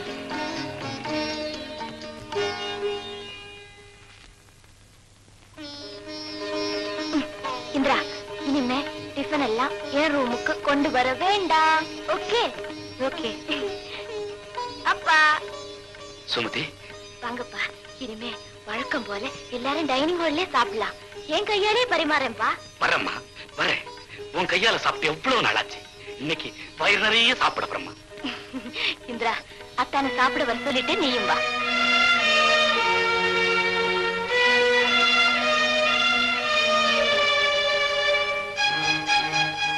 இந்திரா, இன்னொருத்தருடைய முடிவுல நம்ம வாழ்க்கையை அமைச்சுக்க நினைக்கிறது எவ்வளவு பெரிய முட்டாள்தனம் இப்போ புரிஞ்சுக்கிட்டு நினைக்கிறேன். சுமதி புழைச்சிடுவாளோன்னு உனக்கு அதிர்ச்சியா இருக்குல்ல? இன்னொருத்தருடைய சாவ மகிழ்ச்சியோடு எதிர்பார்க்கிற நிலைமை யாருக்குமே வரவேணாம்.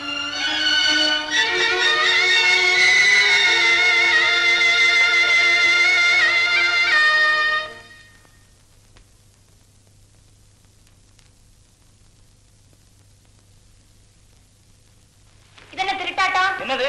குதிரை எப்படி நேரம் வரும்? ஓ, ஐ அம் சாரி. நான் கவனிக்காம இருந்திருந்தா நீங்க ஜெயிச்சிருப்பீங்க. சுமதி, கணவன் மனைவின்னு ஆனதுக்கு அப்புறம் நீ ஜெயிச்சா என்ன நான் ஜெயிச்சா என்ன ரெண்டும் ஒண்ணுதானே? போதுமா? சும்மா சாப்பிடுங்கப்பா. போதுமா?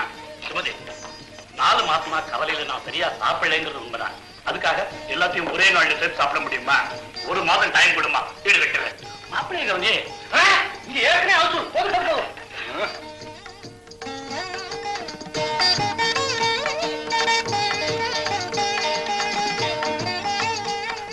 எனக்கு வச்சில்ல, இப்ப நான் வைக்கிறதெல்லாம் நீ சாப்பிட்டாகணும். சாப்பிட்டாகணும்.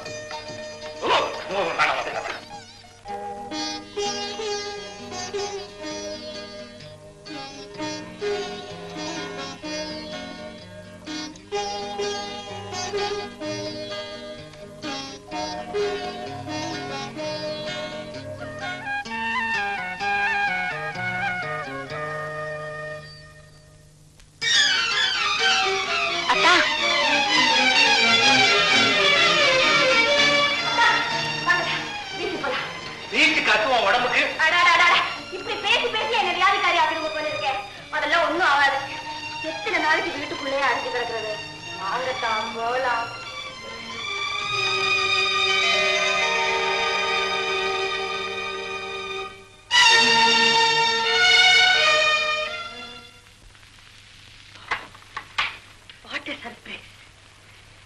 என்னுடைய சர்வீஸ்ல இந்த மாதிரி கேஸ நான் பார்த்ததே இல்லம்மா. 3 மாசத்துக்கு முன்ன சுமதி தலையில, அதாவது மூளையில பாமான கட்டி இருக்கிற இடமே தெரியாம போயிடுச்சு இந்திரா. அது எப்படி doctor? Specialist doctor Ramachandran maximum 6 மாசத்துக்கு மேல சுமத்தி வாழ முடியாதுன்னு சொன்னாரே. இந்திரா, என்னதான் ஜீனியஸா இருந்தாலும் நாமெல்லாம் மனுஷ பிறவிதானே. நாம ஒரு கேஸ பத்தி நம்ம அறிவு கெட்டின வரைக்கும் அனுமானிக்க முடியுமே தவிர, ஆனா தீர்மானிக்கிறதே கடவுள். இந்திரா, சுமதி கேஸ் மாதிரி ஏதோ லட்சத்துல 1தான் பொழைச்சிருக்க நான் படிச்சிருக்கேன். ஆனா அப்படி ஒரு அதிர்ஷ்டம் என் பேஷண்ட் சுமதிக்கு கிடைச்சதுல நான் ரொம்ப சந்தோஷப்படுறேன் இந்திரா. அப்படின்னா பயப்படுறதுக்கு ஒண்ணுமே இல்ல டாக்டர்? இனிமே பயப்படுறதுக்கு ஒண்ணுமே இல்ல. ஏன் மண்டு, ஏன் வேற? சுமதிக்கு தான் கியூர் ஆயிடுச்சு. இந்திரா, சுமதிக்கு கியூர் ஆனதுக்கு 2 காரணம். 1 சுமதி தலைவிதி, 2வது நீ அவளுக்கு செய்த சேவை. Be cheerful Indira. டாக்டர் என்ன சொல்ல போறாங்களோன்னு எனக்கு மனசு திக்கு திக்குன்னு இருக்கு. சுமதி, உனக்கு 100 வயசு. கடவுள் புண்ணியத்துல நீ பூர்ணமா குணமாயிட்ட. இந்திரா கொடுக்குற மருந்து இன்னும் 1 வாரம் கண்டினியூ பண்ணு, போதும். Thank you doctor. That's all right. Doctor, என்னம்மா? எனக்கு நீங்க ஒரு சின்ன ஹெல்ப் பண்ணணும். என்ன சொல்லு. வந்து வந்து வெட்கப்படாம சொல்லுமா. நான் நல்லாயிட்டேன்னு அவர்கிட்ட ஒரு வார்த்தை சொல்லிடுங்க. இப்பதானே சொல்லிட்டு வரேன். அது இல்ல டாக்டர், நான் ரொம்ப நல்லாயிட்டேன் சொல்லிடுங்க. ரொம்ப நல்லாயிட்டேன் சொல்லிடுங்க. போக்கிரி பொண்ணு, நீங்க உங்க வைஃப் கிட்ட ரொம்ப சந்தோஷமா இருக்கலாம். ஆனா கரெக்ட் வரேன்.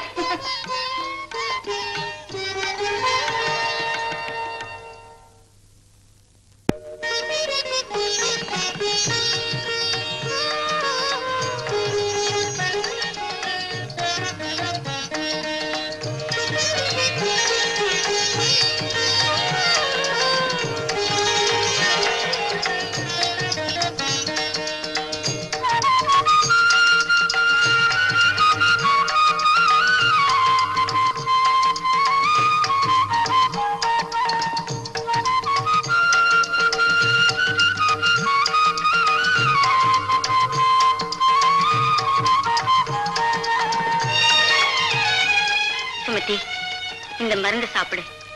இன்னும் ஒரு வாரம் தான். இதுல வெக்கப்படுறதுக்கு என்ன இருக்கு? நான் ஒண்ணும் மருந்து சாப்பிடுறதுக்கு வெக்கப்படல. தெரியும் சுமதி, நானும் அதை சொல்லல. அலங்காரம் ரொம்ப பிரமாதமா இருக்கு. உன்னை உதவிக்கு கூப்பிடலான்னு தான் நினைச்சேன். ஆனா எனக்கு வெக்கமா இருந்தது. அதான் நானே. சுமதி, உண்மையிலேயே நீ ரொம்ப அதிர்ஷ்டசாலி. மோகன் மாதிரி கணவர் அடைய ரொம்ப கொடுத்து வச்சிருக்கணும். இந்த பாக்கியம் எல்லாருக்கும் கிடைக்காது. ஆமா இந்திரா, அந்த பாக்கியம் எனக்கு கிடைக்கிறதுக்கு காரணமே நீதானே. இந்திரா, மனப்பூர்வமா சொல்றேன். இருண்டு போன என் வாழ்க்கையில மறுபடியும் ஒளி வீசுறதுக்கு நீதான் காரணம். அம்மாவையும் அண்ணனையும் விபத்துல பறி கொடுத்த, படுத்த படுக்கையானே, எல்லாத்தையும் எழுந்து எங்கே இருக்கிற ஒரே மகளும் நம்மை விட்டு போயிடுவாளோன்னு பயந்துகிட்டு இருந்த அப்பா முகத்தை பார்க்கவே சகிக்கல. இந்த நிலைமையில நான் வாழணுமா கடவுளே? சீக்கிரம் என் உயிரை எடுத்துக்கன்னு நான் வேண்டாத நாள் இல்லை. அந்த நேரத்துலதான் நீ வந்த. உன்னால இந்த வீட்டுக்கு மோகன் வந்தாரு. இந்த பெரிய மாளிகையும் லட்சக்கணக்கான ரூபா சொத்துக்களும் கார்களும் எஸ்டேட்டுகளும் காப்பாற்ற முடியாத என் உயிரை நீங்க காப்பாத்தினீங்க. உன்னுடைய ஆதரவான உபசரிப்பும் மோகனுடைய அன்பான பழக்கமும் தான் எனக்கு மறுபடியும் வாழணுங்கிற ஆசையும் உண்டாக்கிச்சு. இந்திரா, அன்புக்கு மிஞ்சிற சக்தி இந்த உலகத்துல எதுவுமே இல்லை. அதை நான் இப்பதான் புரிஞ்சுக்கிட்டேன். சிலர் எப்பவுமே இதை புரிஞ்சுக்கிறது இல்ல சுமதி. கையில கிடைச்ச நல்ல வாழ்க்கையை கூட பேராசையால எழுந்துட்டு பரிதவிக்கிறவங்க இந்த உலகத்துல எவ்வளவோ பேர் இருக்காங்க. ஆமா இந்திரா, அப்படிப்பட்ட வடிகட்டின முட்டாள்கள் பல பேரை நானும் பார்த்திருக்கேன். பாவம், பேராசை பெரு நஷ்டம்னு புரியாதவங்க. இந்த நேரத்துல அவங்கள பத்தி என்ன பேச்சு? ஆமா, இந்த அலங்காரம் எல்லாம் இருக்குன்னு நீ கேட்கவே இல்லையே. ஓரளவுக்கு புரிஞ்சுக்கிட்டேன். கல்யாணமான நாளா நான் கன்னியாத்தான் இருக்கேன். கிணத்து தண்ணீரை வெள்ளமா கொண்டு போக போகுது, உடம்பு நலமாகட்டும் நலமாகட்டும் சொல்லி அவர் என் பக்கத்திலேயே வர்றதில்லை. இப்போ டாக்டரே சர்டிபிகேட் கொடுத்தாச்சு. இன்னைக்கு நிச்சயம் அவர் என்னை ஏமாத்த முடியாது. உன்னை யாருமே ஏமாத்த முடியாது சுமதி. உன்னுடைய ஒளிமயமான வாழ்க்கைக்கு என்னுடைய மனப்பூர்வமான வாழ்த்துக்கள்.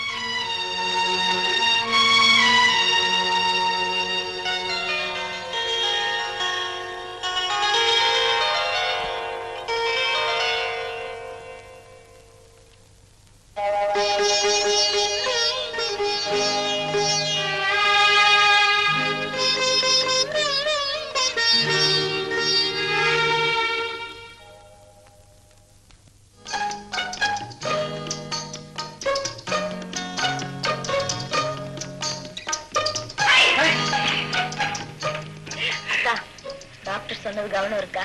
என்ன சொன்னாங்க? எனக்கு உடம்பு பரிபூர்ணமா குணமாயிடுச்சுன்னு சொன்னார்ல. ஆமாமா. இன்னைக்கு நீங்க கிணத்து தண்ணி சமாச்சாரம் பேசுனீங்க, எனக்கு பொல்லாத கோபம் வரும். இன்னைக்கு நான் அப்படி சொல்லுவேனா? சுமதி, உனக்கு உடம்பு குணமாயிடும்னு டாக்டர் சொல்றதுக்கு முன்னாடியே எனக்கு தெரியும். இருந்தாலும் ஆக்க பொறுத்தவ ஆற பொறுக்கலாம் இல்லையா? உனக்கு உடம்பு குணமாயிட்டாலும் கொஞ்சம் பலகீனமா இருக்க. நான் பலகீனமா இருக்கேன்னு உங்களுக்கு யார் சொன்னா? அதான் பார்த்தாலே தெரியுதே. சுமதி, இன்னும் ஒரே ஒரு வாரம். அந்த கதையெல்லாம் என்கிட்ட வேண்டாம். நான் ஹெல்த்தியா தான் இருக்கேன். அதுவும் உங்களை விட ஹெல்த்தியா இருக்கேன். என்ன விடலாம்? நிச்சயமா. ப்ரூவ் பண்ணி காட்டட்டுமா?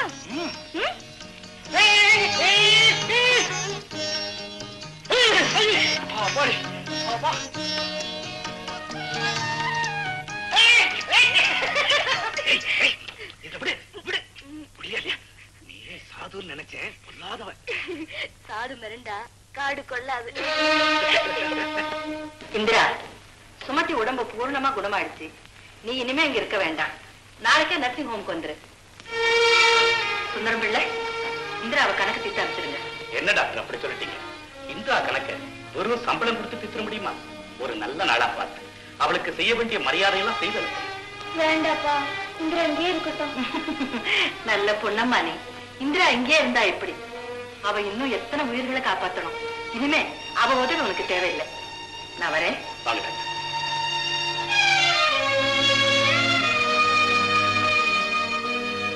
இந்திரா, ஒரு அத்தியாயத்தின் முடிவுல தான் இன்னொரு அத்தியாயம் ஆரம்பமாகுது. வாழ்க்கையில இந்த மாதிரி திருப்பங்களும் ஏற்படுறது சகஜம்தான். தானா ஏற்படுற திருப்பங்கள் வேற, இது நீயா ஏற்படுத்திக்கிட்ட திருப்பம். சுமதியை நீங்க கட்டிட்டீங்கன்னு நீ சொன்ன போதே இப்படியெல்லாம் நடக்க வாய்ப்பு உண்டுன்னு நான் சொன்னதை நீ கேட்கல. நீ சொன்னதை நான் கேட்டேன். பண்போடு வாழணும்னா நான் அந்த வாழ்க்கையை வாழ்ந்துதான் தீரணும். அதான் என் கடமை. இந்திரா, நான் உன் மேல எவ்வளவு பிரிய வச்சிருந்தேங்கிறது உனக்கு தெரியும். அந்த அன்பின் மேல சத்தியமா கேட்க, நீ சந்தோஷமா இருந்தா தான் நானும் சந்தோஷமா இருக்க முடியும். நீ சொல்லுவியே, உன் பக்கத்து வீட்டுல தேவதாஸ் மாதிரி ஒருத்தர் இருக்காரு, உன்னையே நினைச்சு உருகிக்கிட்டு இருக்காரு, அவரையும் கல்யாணம் செஞ்சுக்க. ஏன்னா நாம நினைச்ச வாழ்க்கை நமக்கு கிடைக்கலன்னா நமக்கு அமைகிற வாழ்க்கையை சந்தோஷமா வாழ கத்துக்கணும்.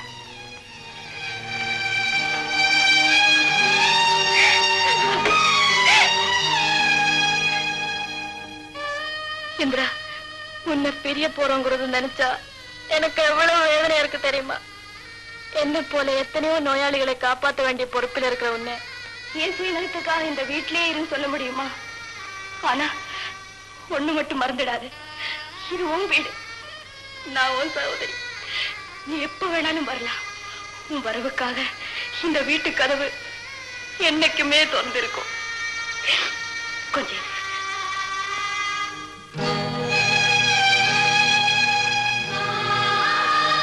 இதெல்லாம் எதுக்கு சுமதி? உங்களுடைய அன்பும் ஆதரவும் இருந்தா அதுவே போதும். அப்படி சொல்லாதம்மா. இந்த சின்ன பரிசு பொருளை எங்க மன திருப்திக்காகவாவது ஏத்துக்கம்மா. இந்திரா, பிளீஸ்.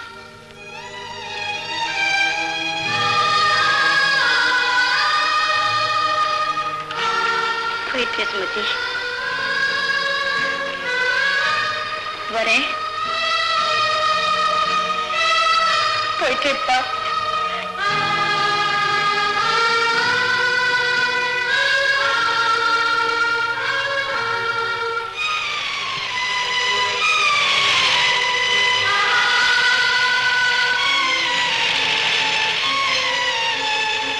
டிரைவர், வண்டி நிறுத்து. நீ போ.